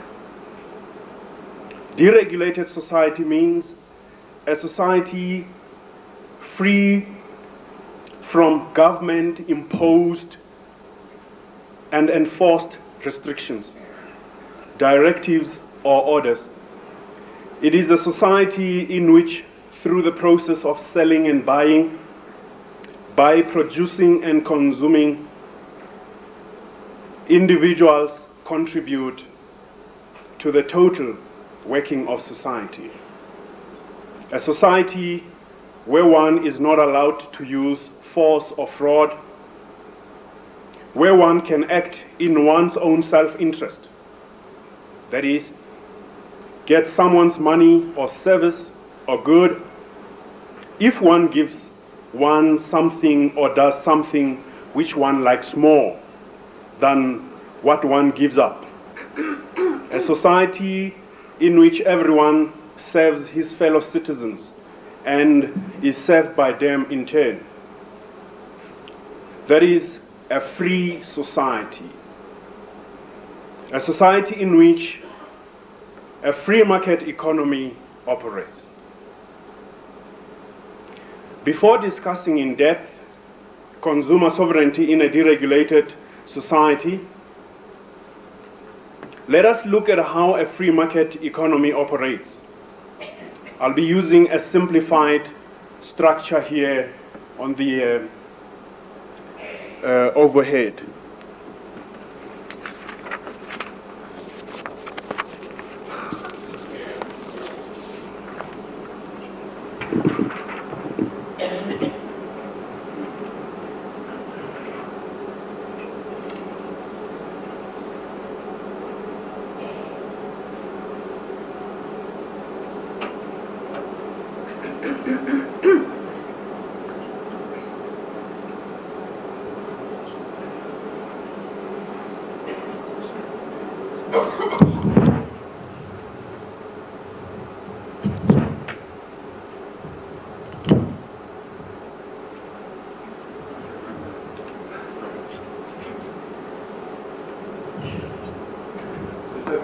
Okay, I'll speak up.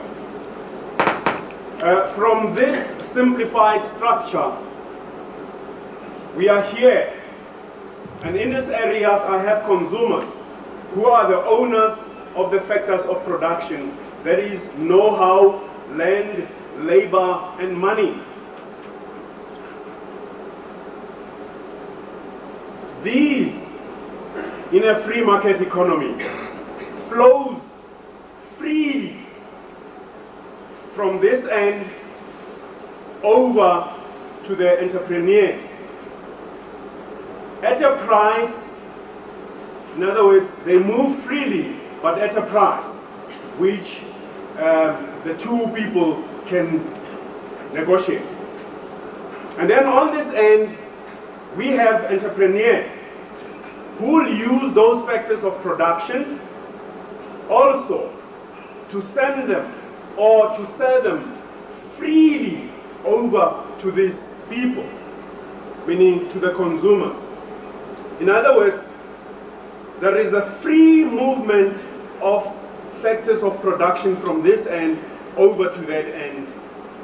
And there is a free movement of a variety of goods and services from this end over to this end. Now, when this move over there is free, money flows also freely from this end over to this side. When goods and services flows freely over this side, money also flows freely from this end over to that side for the variety of goods and services. Apart from that, consumers freely save their money, meaning their money moves from this end freely over to that end without any problem.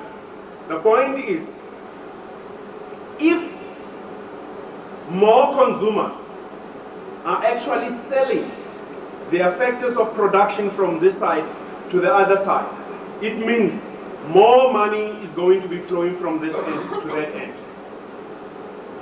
And if more factors of production flow that side, it means more money is going to be flowing from that end to this end. And when the consumers have their income, part of that income is spent to buy a variety of goods and services which are freely available. Part of their money or part of their income is also used to spend also freely. In other words, in a free market, there is a free flow of goods and services from this end over to that end, a free flow of money from that end to this end, a free flow of saving from this end to that end, a free flow of money from this end over to that side, a free flow of a variety of goods and services from that end to that end. I'll just complete this here and then continue with the talk up here.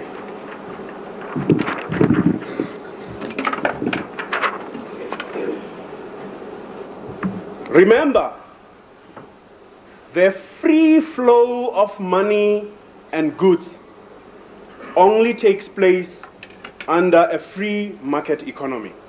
That is, under such conditions, consumers and entrepreneurs will try to better their own situation. But entrepreneurs will have to supply households or consumers with goods and services.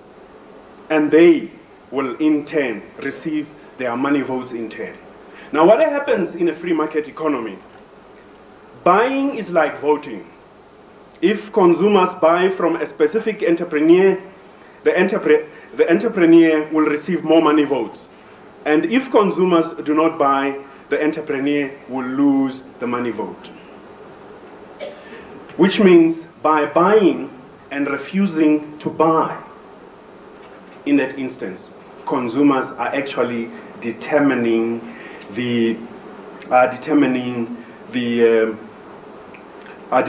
people who are making profit, and they are determining people who are making losses by buying or refusing to buy. That is in the free market. What happens again is if consumers buy a particular article and more of them buy a particular article, more money votes will flow for that particular article. And it means the entrepreneurs who are making that article will make more of that article. If a particular article is not made or is made and is not satisfying consumers, and consumers spend less money on that particular product, it means less of that product is going to be made. It means by also buying and not buying, consumers are actually determining the production pattern of that society. In other words, the more they buy, the more that product will be made. The less they buy, the less that product will be made. The other thing again, we said there is a free flow of money. In other words, if more money flows from the consumers to the entrepreneurs, it means there will be more money spent on particular products. Now, the other problem maybe that consumers have in South Africa is that there is a problem with a free flow of money and goods, and that prevents a variety of goods and services flowing from one end to the next end. Now, the other thing is consumers, by investing more of their money, by saving more of part of their income, or not saving, they're actually then determining the money saved and invested. In other words, the consumer in a free market decides the money that is going to be available for saving, and he actually decides the money that is going to be available for investment. In other words, again, the consumer, when he buys a particular product, it means he likes to pay the price. And if he refuses to pay that particular price, it means he rejects the price. So alternatively, it means the entrepreneur will have to adjust the price to the level that the consumers are willing to pay. By that token again, it means consumers are deciding the actual prices of articles in a free market economy. Now, ladies and gentlemen, in a free market economy, individuals are free to act within the orbit of private property and the market. His choices are final. Society does not tell a man what to do and what not to do. There is no need to force cooperation by special orders or prohibitions. Non-cooperation penalizes itself. Which means the market does not prevent anybody from arbitrarily inflicting harm on his fellow citizen. It only puts a penalty upon such conduct, which means a shopkeeper or an entrepreneur is free to be rude to his consumers, provided he is ready to pay the cost. The information provided thus far shows that in a free market, consumers wield economic power. They instruct entrepreneurs to abandon an eminent position in the economic system, or to adjust their actions to their wishes and orders, to show again that the consumer is the boss. In actual fact, in a free market, they are the ultimate bosses because they have a right to be foolish, which means they have a right to make mistakes. No one can prevent them from making them, but of course, they will have to pay the price for the mistakes. It was mentioned earlier on there that one needs to get information. I want to share this again with you. I had some problems with my car. I just want to show how important information is for the consumer. I found some few spare parts, and the prices I got from them was 190 for the same thing. Then I told myself, look, let me shop around and see what happens.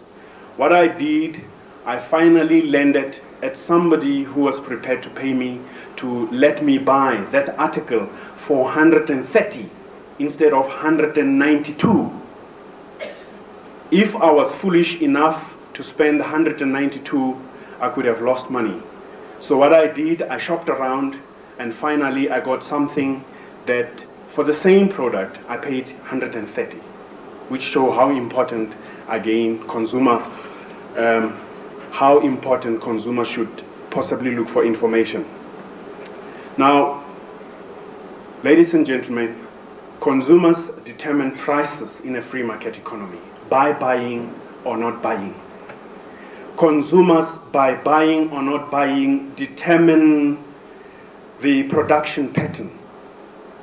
Consumers, by buying or not buying in a free market, determine entrepreneurial profits and loss.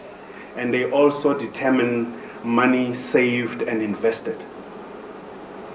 Remember, consumers in a free market make entrepreneurs who serve their interest better rich, and those who don't, poor. They are merciless bosses, full of whims and fancies. They are changeable and unpredictable. For them, nothing counts other than their own satisfaction. They do not care. They do not care for the past merit or vested interest. In concluding, ladies and gentlemen, I would like to give you this from Ludwig von Mises. Liberty and freedom are the conditions of man within a contractual society. Social cooperation under a system of private ownership of the means of production means that within the range of the market, the individual is not bound to serve an overlord. As far as he gives and serves other people, he does so on his own accord, to be rewarded and served by the receivers. The second one is, what impels every man to the utmost exertion in the service of his fellow man, and innate tendencies, fellow man, and curbs innate tendencies towards arbitrariness and malice is the market, not compulsion and coercion on the part of the gendarmes, hangmen, and penal courts. It is self-interest. The member of the contractual society is free because he serves others in serving himself. Now, in closing, ladies and gentlemen, I want to say, if we want to restore the power of the consumer, we have to battle to try and establish a free society in South Africa, where the free flow of money from one direction to the other direction, the free flow of goods from one direction to the other direction is going to make competition easier. And you have heard what competition does. In actual fact, whether you want to get into a bus or a taxi or on a bicycle or on a race cart, then the decision is going to be going to solely rest with you. It's not going to rest with anybody making a decision whether you're going to get onto a bus or you're going to buy a particular product. I believe if we want to put the consumer, we want to help the consumer as much as possible, we have to try and establish a free society. Because it is only in a free society where choices are unlimited. You can sink and swim because you want to sink. And you will swim because you want to swim. Thank you very much.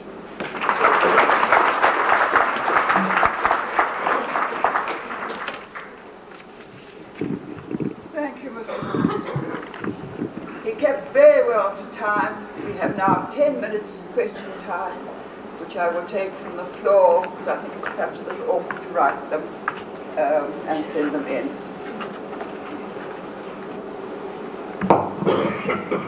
Would you please identify yourself? E.N. Kininza from Ngangwane. The speaker spoke so much of a free society, free enterprise, and this apparently seems to pose a threat to the already practicing entrepreneur or businessman. How can we allay the fears of the existing businessman who had the monopoly hitherto?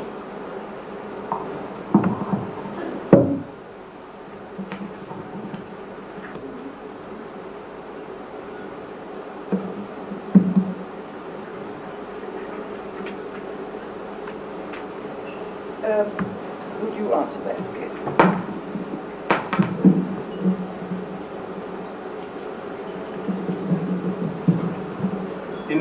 In a free market, the entrepreneur, in serving his own interest, is going to be serving the interest of others.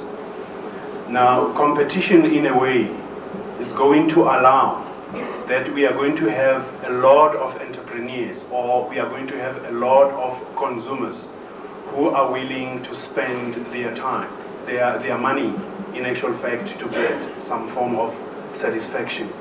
The practicing entrepreneurs do not have to fear a free market economy, because in a free market economy, people who are efficient, they are going to make it. People who are actually supplying consumers with the products that they want at the price they are willing to pay is going to be successful. And those who are not going to be supplying the consumers with the products at the price that he's willing to pay are actually going to exclude. In actual fact, what the free market does is it creates efficiency. And what efficiency does again generally, it means everybody benefits. Meaning if you are better than your competitor, you are going to get more money. And if you are not better than your competitor, you are going to fall away on the wayside.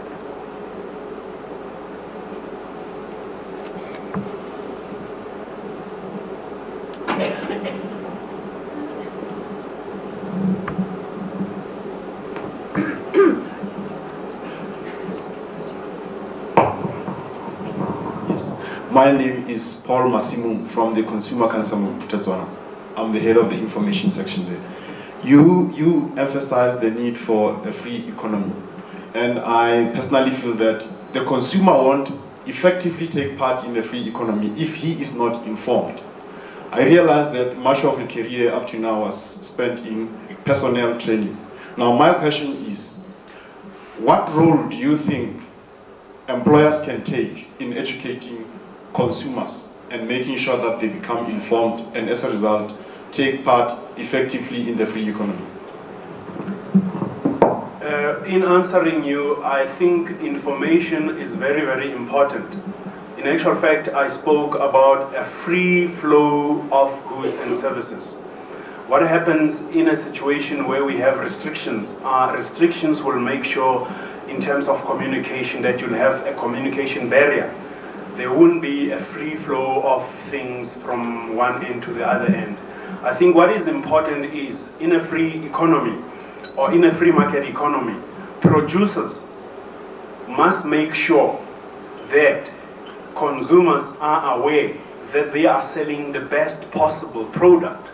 And one way of doing it is to try and make information available better, because if the information you provide as an entrepreneur can convince the consumer that he's getting his money's worth, and you are actually looking after his interest by making sure that there's some additional information that you make available to that particular person, then I think in that way entrepreneurs can ensure by making as much information available for their own products, because if they do so, by then they will be getting the support of the consumers, because the consumers are trying to get the best at all times. Like I said earlier on, I shopped around for that thing, but I didn't have information about that. What I did, I only used my sort of common sense. I phoned around and I got the information. But if information was made available, if it was freely made available by the suppliers of that particular product, I would have possibly known what to do. Now, I think entrepreneurs, in a way, can help by educating the people who are working in their companies. Some people believe that people who are working in their companies are not consumers. I believe they are the first consumers. If you make those people know let's say the dangers of using a particular product, I mean, like let's take an electrical appliance, by making sure that you provide some additional information of the danger of a particular thing, then you will be either protecting the person who's working in your company who will possibly be buying that particular product. Also, by providing additional information, you are helping that guy who's working for you to go and give other people information that if you buy that particular product, you must be careful that you are not going to bring that product in contact with water, because if that happens, this is what is going to happen. So they have to try and educate their people. And how do you educate people? By making information available, I believe.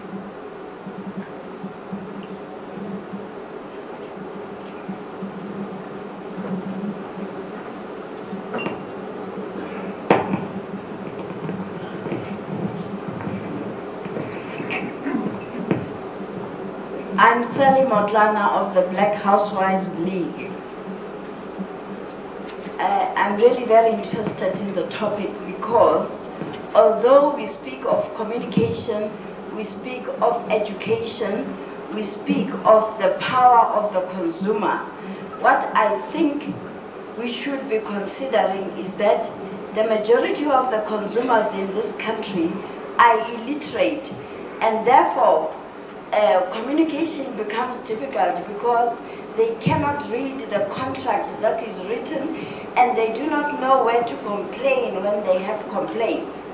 My question is, if the producer refuses to adhere to the demands of the consumers, thus resulting in boycotts of the product or the shop or entrepreneurs, as you say, is he going to benefit anything by those boycotts? Because I have discovered that when we talk to some of these shopkeepers, producers as consumers, they in most cases do not listen to us. Therefore, I maintain perhaps boycotts are really good. I would like to know from you what your opinion is. Secondly, why is it that whenever there is a boycott of a shop or products that are being sold by a shop, in most cases rotten, the service is bad, and there is a boycott of that shop or that product, the government always intervenes.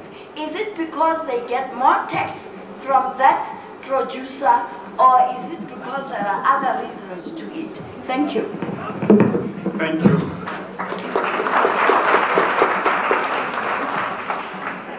In answering the first one, I think what makes those people to refuse to serve the consumer or to listen to the consumer is the fact that they possibly have a monopoly in that particular industry. Now, if we have a variety of choices, which we can get under a free market economy, if you have a variety of choices, you can forget about that guy and go to buy to the other guy. And what is going to force him to do what the consumer demands is, once he realizes that people are not patronizing him, he's going to be forced to change or adjust. Now, he is not going to adjust unless, if there is a variety, people are actually forced to comply in a way that if you stay away from them and other people also stay away from them, that is going to force him. In actual fact, the losses that he will be incurring will be forcing him actually to say, let me see what I can do for the consumer because I have to get them back again. But now the problem we have at the moment, we don't have a free society. This is why a person can say, look, whether you jump into the lake or the sea, look, my product is still going to go. This is why we say in helping the consumer, we have to try and battle to achieve, or in a way to help establishing a free society in South Africa. In other words, the variety of people, or maybe a lot of people who will enter the competition, will make the choice of people so various that you won't even have to consider. If he's not giving you what you want, you forget about him, you go to the next guy. Now he knows that you can't forget about him because he happens to be the only person who runs the whole system. The other problem again with when people boycott and the government gets in, I don't know the reason why they do so. Probably it might be because of something called law and order and something called chaos or house, I don't know. But I think, like we say, in a free economy, everybody has a right, even actually a right to be foolish. In other words, I believe in the free society, there is no government that will intervene on behalf of anybody. In other words, if a guy is not doing his job, consumers are going to sort him out. And no government who's going to come in and say, look, help this poor guy because he's not a good businessman. Good businessmen, bad businessmen are going to be actually kicked out. And good businessmen are going to be in the market. Now, that is going to actually force other people to try and satisfy consumers much better. Because, a deregulated society is where individuals decide what they want to do with their buying power. Whether they want to buy or they don't want to buy, the whole thing is in their hands. And there won't be any intervention by government to help anybody who's not satisfying what the consumers want. Thank you.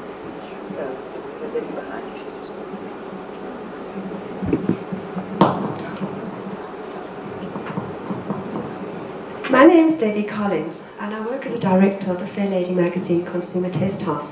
It started in April this year because we felt that it's very difficult for consumers to buy appliances or food products. A lot of stores don't offer help, assistance. So consumers go around from appliance to appliance, not really sure which one will best suit their needs. And what we do is we get all these appliances and food products into what we call our test house, and we evaluate them properly. We mention brands, and I believe we're the first magazine in the country to do this. And we've got to be incredibly careful because you know how much money manufacturers put into all their products. Excuse me, could you give your question, please? Because we're running out of time. All right. What I really want to say is I feel the media is very important, okay, to help educate people, okay, to help educate a free economy. I feel that consumer bodies should join together I want to know if they are going to join together to form a strong, powerful consumer lobby, which will help the media educate consumers. And I'd just like to hear your comments, Madam Chair. I believe, and I think all consumer bodies do believe, that everybody should work together because unity is strength. Unfortunately, this doesn't happen, but it's a good point you brought up, and I believe that we should make a greater effort for the consumer bodies to work together. Okay. Now we are running out of time. It's actually 1 minute to go before the 10 minutes, but I'll take 2 more questions, but please questions, not statements, and please keep them short. Mr. Louw.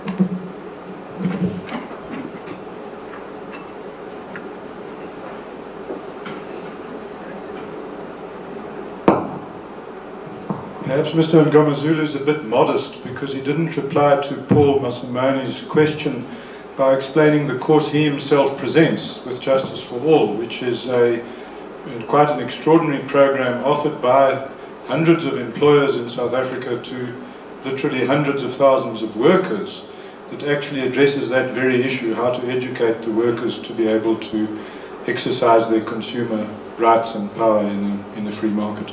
Perhaps he would please just tell us quickly about that fact. He's unduly modest. Yeah, thank you, Mr. Louw. Yeah, in actual fact, I wanted to do it, but I thought I would be taken to task for direct selling here on the.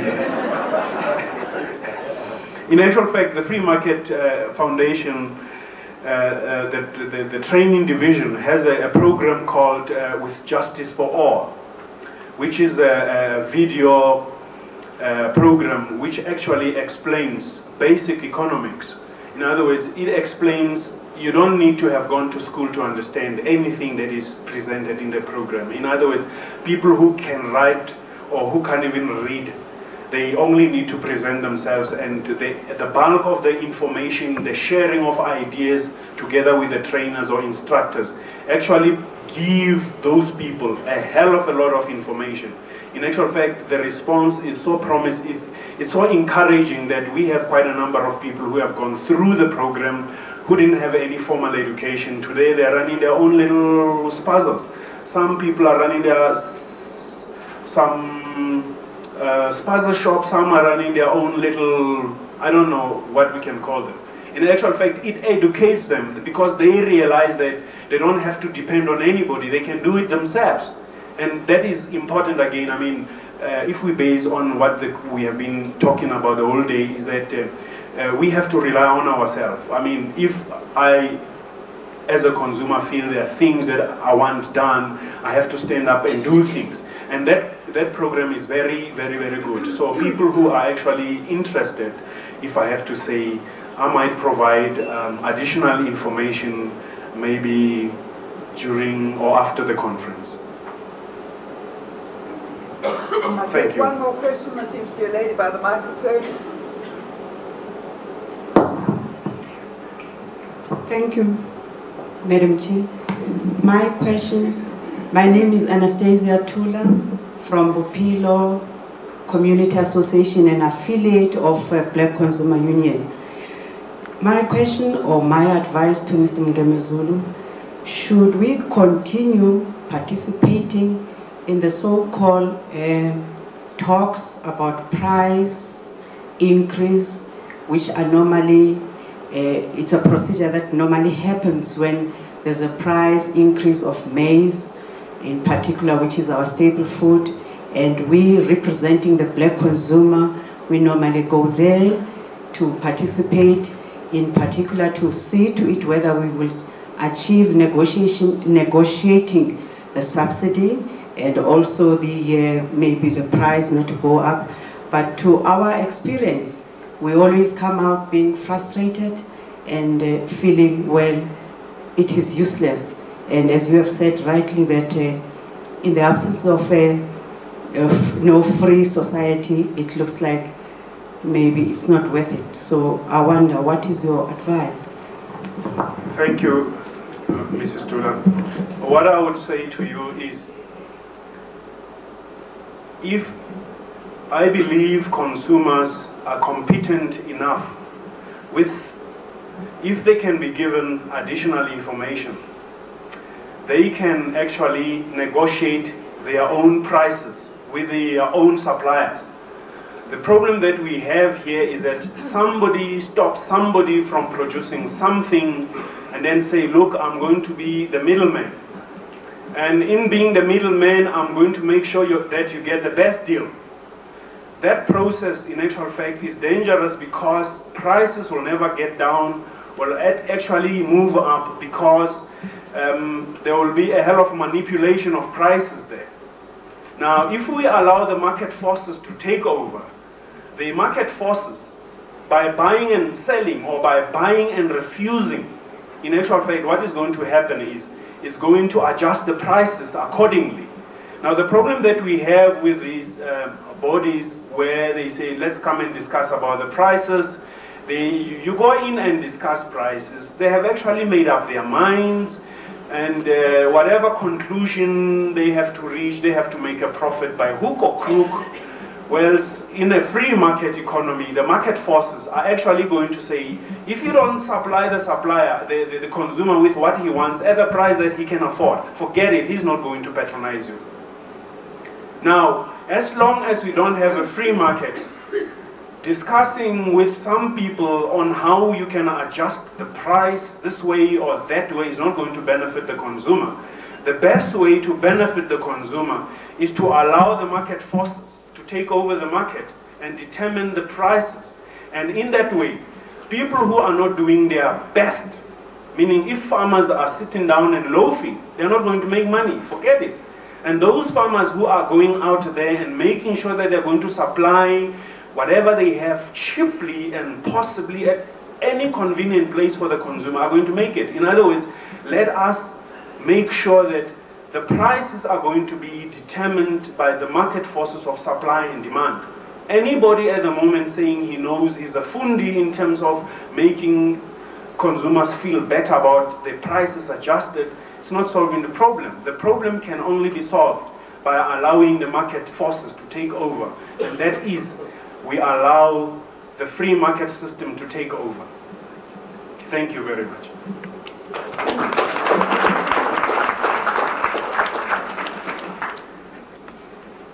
I'd now like to ask Marc Swanepoel. He's a founder member of the Free Market Foundation and director of the Free Market Training.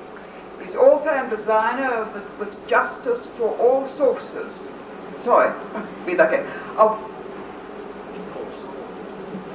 Of All Course, an economic education program which has so far been used by 400 companies throughout South Africa to train over 500,000 people in the basic principles of economics.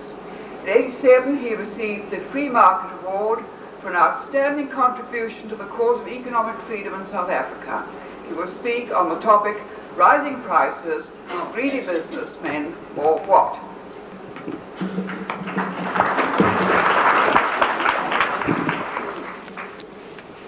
Lady Chair, ladies and gentlemen, thank you very much. I'm talking about rising prices today, if in fact it's caused by greedy businessmen.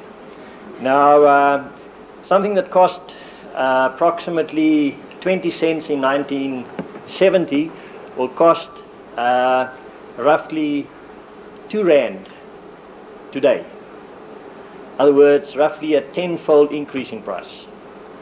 Somebody who earned 1,000 rand in 1970 will have to earn 10,000 rand today just to have the same standard of living. Now, why is this happening? Is this because we have lots of greedy businessmen? Now, many people think that, but unfortunately things are not always as they seem. The fact that the rose smells better than a cabbage doesn't mean it makes better soup also. Unfortunately, people come to certain conclusions when they look at things, and sometimes those conclusions are wrong. Now, who determines prices? If businessmen can determine prices, how come businessmen go bankrupt every now and again? Surely if you could determine your own price, you would just put up your price and you'll make more profit. The fact that many businessmen do go bankrupt surely must indicate to us that they cannot determine the price of their commodities. Price formation is like a big auction that's happening all the time. Businessmen are trying to sell their products, and what they do is, like in an auction, when you go to a cattle auction, somebody walks around and says, "Who will give me a bid?" When you go into a shop and somebody has a price on a commodity, he's in fact saying to you, "Who will give me a bid?" And the moment you take your money out of your pocket, you are in fact giving him a bid. And if he doesn't get any bids, he'll have to reduce his price. The fact that you sometimes enter a shop and you already see there's a price and you negotiate with the shop owner and he says, "Sorry buddy, I'm not going to lower my price," only means that there are some other people who are willing to pay that bid. And that's why he can put that price there. In a free society, as you heard, in a free market society, consumers are in fact determining prices by their selling and refraining from selling. It's like a voting process. You vote with your money. And if enough people vote for a certain commodity, that commodity will be produced, etc. That person who produces the commodity will make money. And if he makes a big profit, somebody else will come in there to take part in this nice little game of making money. But if you come in and you want to have customers buy from you, there's only one way you can do it. You have to lower your price. Now, people think prices can never come down. But there was a period in history, in England for example, from 1800 to 1900, where prices dropped by approximately 1% a year. In America, during the same period, prices came down by 40% in the time of the so-called robber barons. Now, were those people then less greedy than we are now?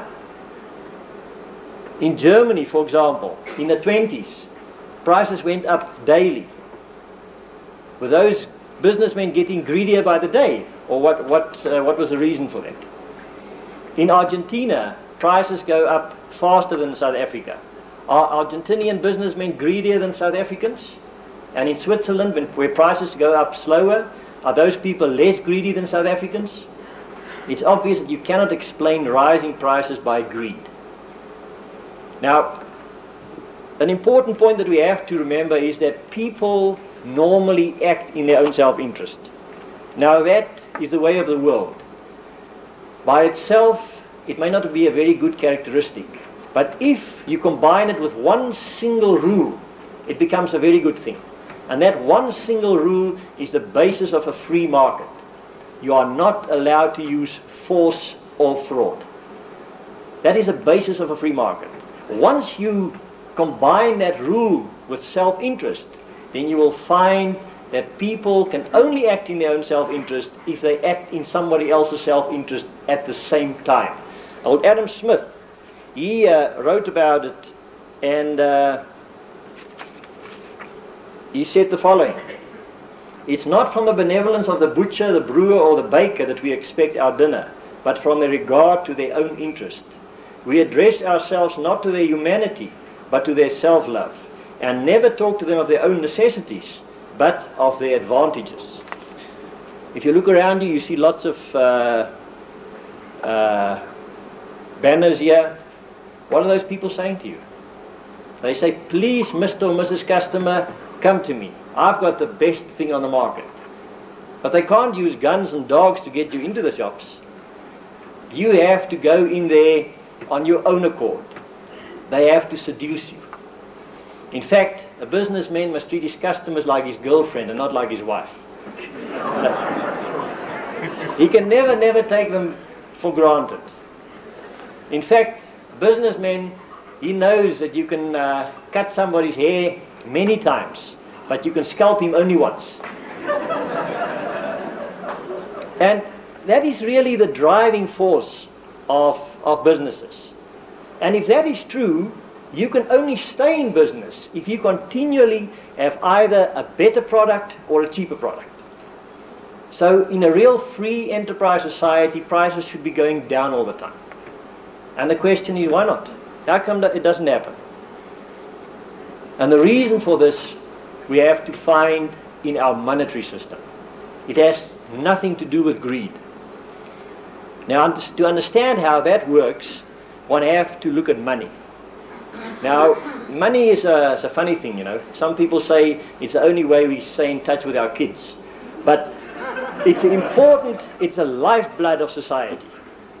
And it's something that developed over a long period. You know, at one stage, people exchanged with each other by exchanging one commodity for another commodity. It was called direct exchange. But it was very inconvenient. What happened if you had a cow and you wanted, you know, a shirt, for example, some tobacco, a little bit of this and a little bit of that? Where will you find people who had all those things who would want to share a cow? It was virtually impossible. So what people did, over the centuries, they tried to find something that everybody wanted in exchange. A commodity that was acceptable to most people. But what is such a commodity? First of all, it couldn't be tomatoes. Tomatoes would only last for a few days. It had to last. It had to be divisible. It had to be scarce. And eventually the commodities that developed were in fact silver and gold and some things like salt every now and again. They became money. Money is a commodity that everybody wants to take in exchange. Now, unfortunately, money, something that you use like gold, was sometimes cumbersome to carry with you. The result of that was that people stored their money in warehouses that eventually became known as banks, and they got receipts for the money there. Today we use those receipts and we call them banknotes. We think that the banknotes are in fact the money, but it wasn't like that always. The banknote was just a receipt for something. That's why some of the old banknotes were called things like a pound. A pound note meant that you could get a pound of silver in weight for that piece of paper. But the money was the silver, not the piece of paper. Now, today we still have that fiction. If you look at your any note, nowadays you can't afford to carry notes around anymore, but it still has the fiction that says, I promise to pay the bearer on demand at Pretoria, and of course then comes the catch. It doesn't say gold or silver. It says 10 Rand or 20 Rand. And if you go there and you say to the Governor of the Reserve Bank, I see you've signed here this document, can I please have the goodies? For a 10 Rand note, you'll get 2 5 Rand notes, or 5 2 Rand notes. But you won't get the real money anymore. And that is where inflation starts. What happened was, in the old days, the people who were now the storers, who had the warehouses for gold, they would issue more receipts than they had money. And when somebody got a bit worried about his gold there, he would quickly go and exchange his paper back for the gold. Word would get around, there would be a rush on this store, this warehouse for money, and they would run out of gold. It was called a run on the bank. Then governments changed the laws, and they said from now on it couldn't be done anymore. And the reason for that, of course, was that governments themselves borrowed this money from those banks. And they gave it a very fancy new name. They called it the fractional reserve banking system, which means you only have to keep a little bit of the real goodies there, and you can issue a lot of other pieces of paper. Now, to see how inflation works, one can just imagine a society where we use gold. Now, say, for example, we have small little gold coins the size of a 5-cent piece, and say, for example, the price of a suit is 5 of these little pieces. If somebody wants to sell a suit for 10 of those pieces of gold, the consumers would probably say, no thank you, we can get it somewhere else for 5 of those pieces. But what happens now if you can invent a little machine that makes gold from seawater? A little electronic gadget. You just pour seawater in the one side and out the other side comes a little 5-cent coins. After a while, these 5-cent coins will be all over the place. If you were now somebody selling that suit, would you still stake 5 of those little coins for the suit? Never in your life. You would now want more. And that is in fact what inflation is.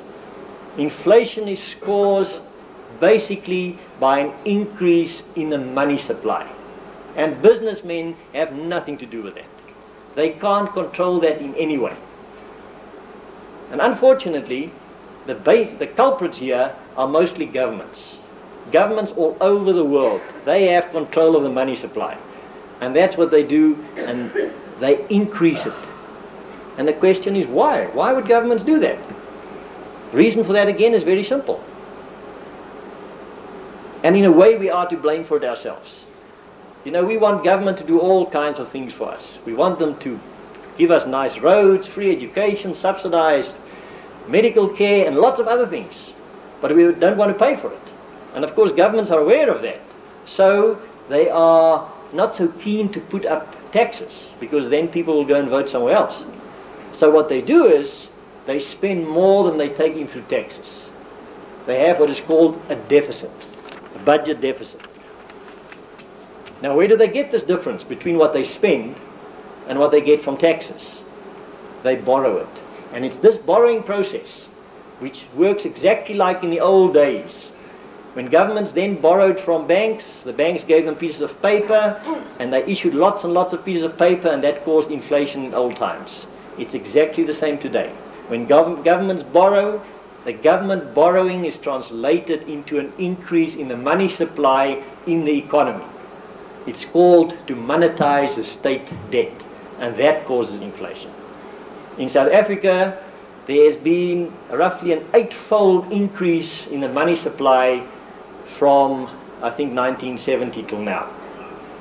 That's why you have roughly an 8 to 10-fold increase in prices. It's got nothing to do with the petrol price, increase in the petrol price. It's got nothing to do with the extra demand for wages by trade unions. Those are all consequences of inflation, not the cause of inflation. Inflation is caused by one thing and one thing only, and that's by an increase in the money supply. Demand pull and cost push inflation that economists sometimes talk about is just different manifestations of this. Economists are a funny lot. They never seem to agree.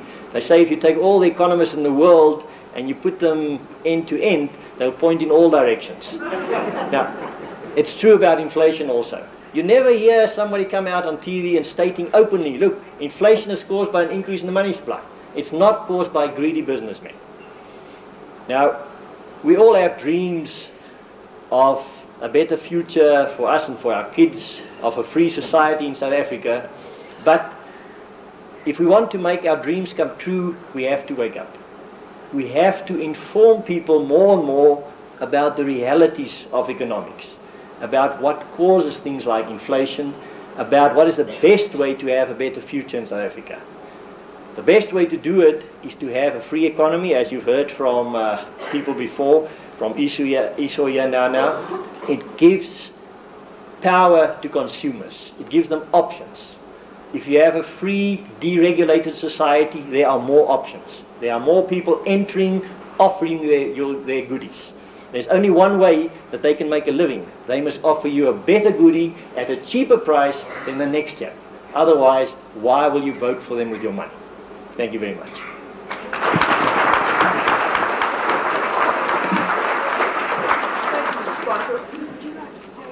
Yeah, sure.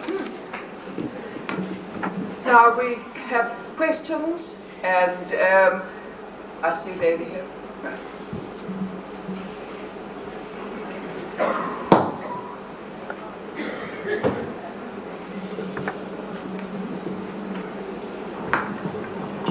Sorry, Madam Chair, I don't want to hog the morning, but there's some things I just have to react to.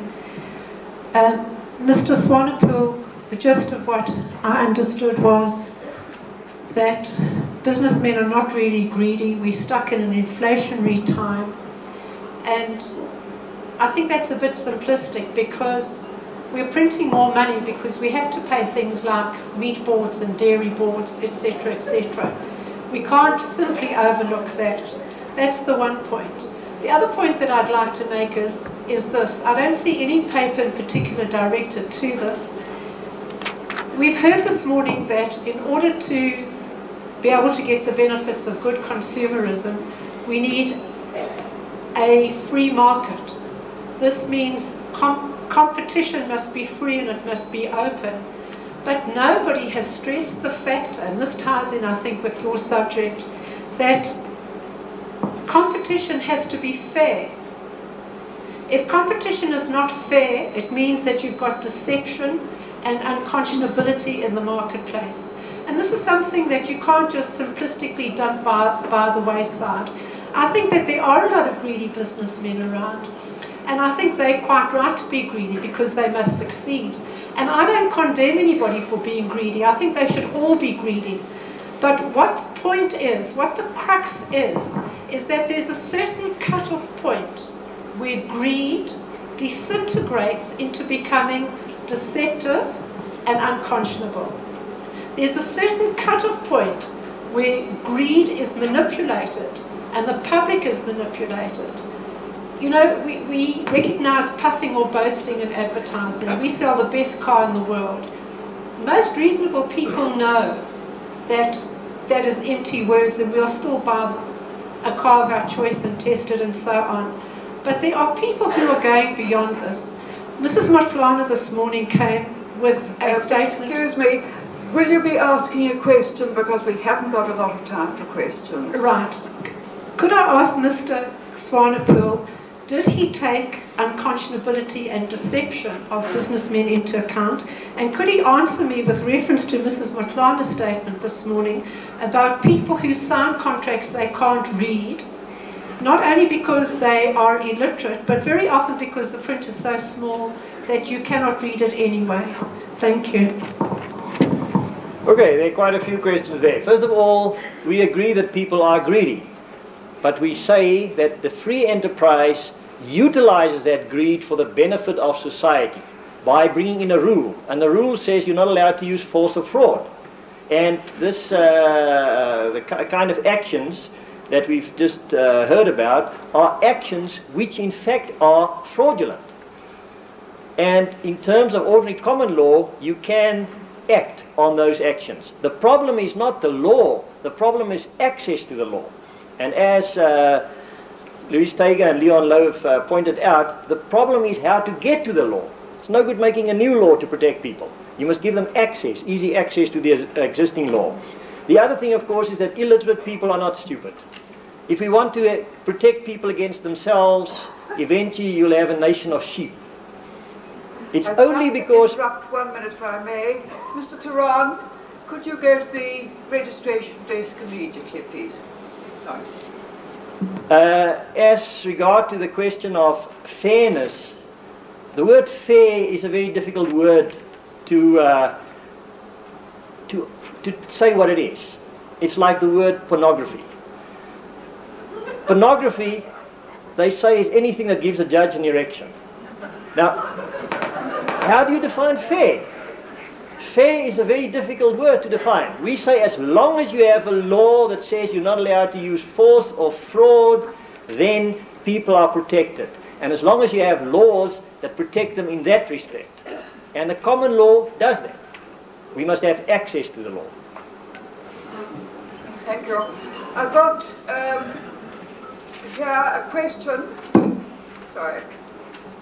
If increasing the money supply is the cause of inflation, what is the solution to inflation?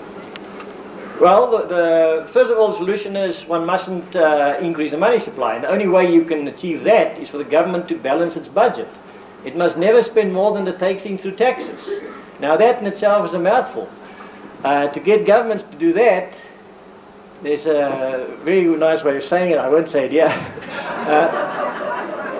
In Afrikaans they say om iets in 'n hoek vas te keer met 'n knokkierie. It's the same with the government. It's very difficult to do that unless one has constitutional limitations saying that the government is not allowed to do that. You will find that the democratic process itself will tend to force politicians in that direction because that's the only way they stay in power, by buying votes. And the way that you buy votes is by selling favors. And unfortunately you have to pay for those favors. It's very difficult, but it can be done. Thank you. Back there, as short as you can, we're running out of time, please. Oh, yes. Could you go to the microphone, please?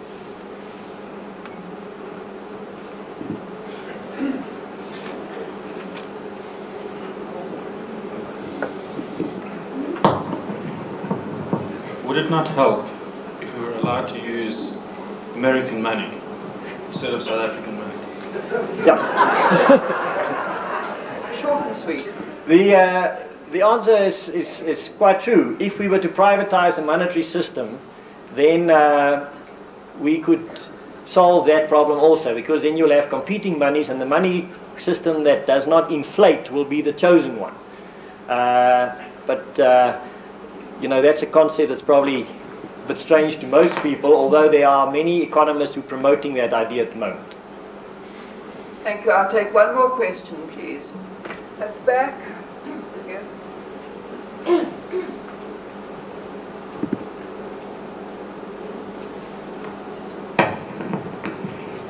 Mr. Swanepoel, perhaps it's not right to direct to you personally. One is troubled by the ambivalence that is being shown by South Africa's corporate world, in that, as you said earlier on, the business world is not responsible for the rising prices. It is the money supply that is causing of the troubles that we found in this country.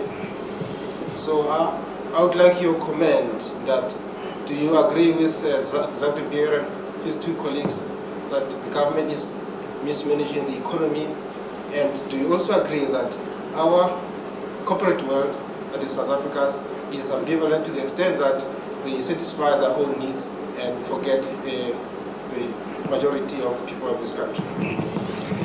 Well, people in general satisfy their own needs wherever you may be, whether you're a consumer or a businessman. It's only in a free market society that you are forced by the situation to act in the self-interest of other people. The fact that governments mismanage the economy, I don't know if you know, just changing the driver will make give a better result. What one must try and do is change the whole structure of government in the economy. Then it should be more independent of the driver. At the moment, it depends too much on the driver. The driver can be bribed, and he can be cajoled into doing all kinds of things, and that eventually will lead to inflation. We have to change the structure of the whole governmental process. Thank you, Mr. Swanepoel. Now, thank you very much.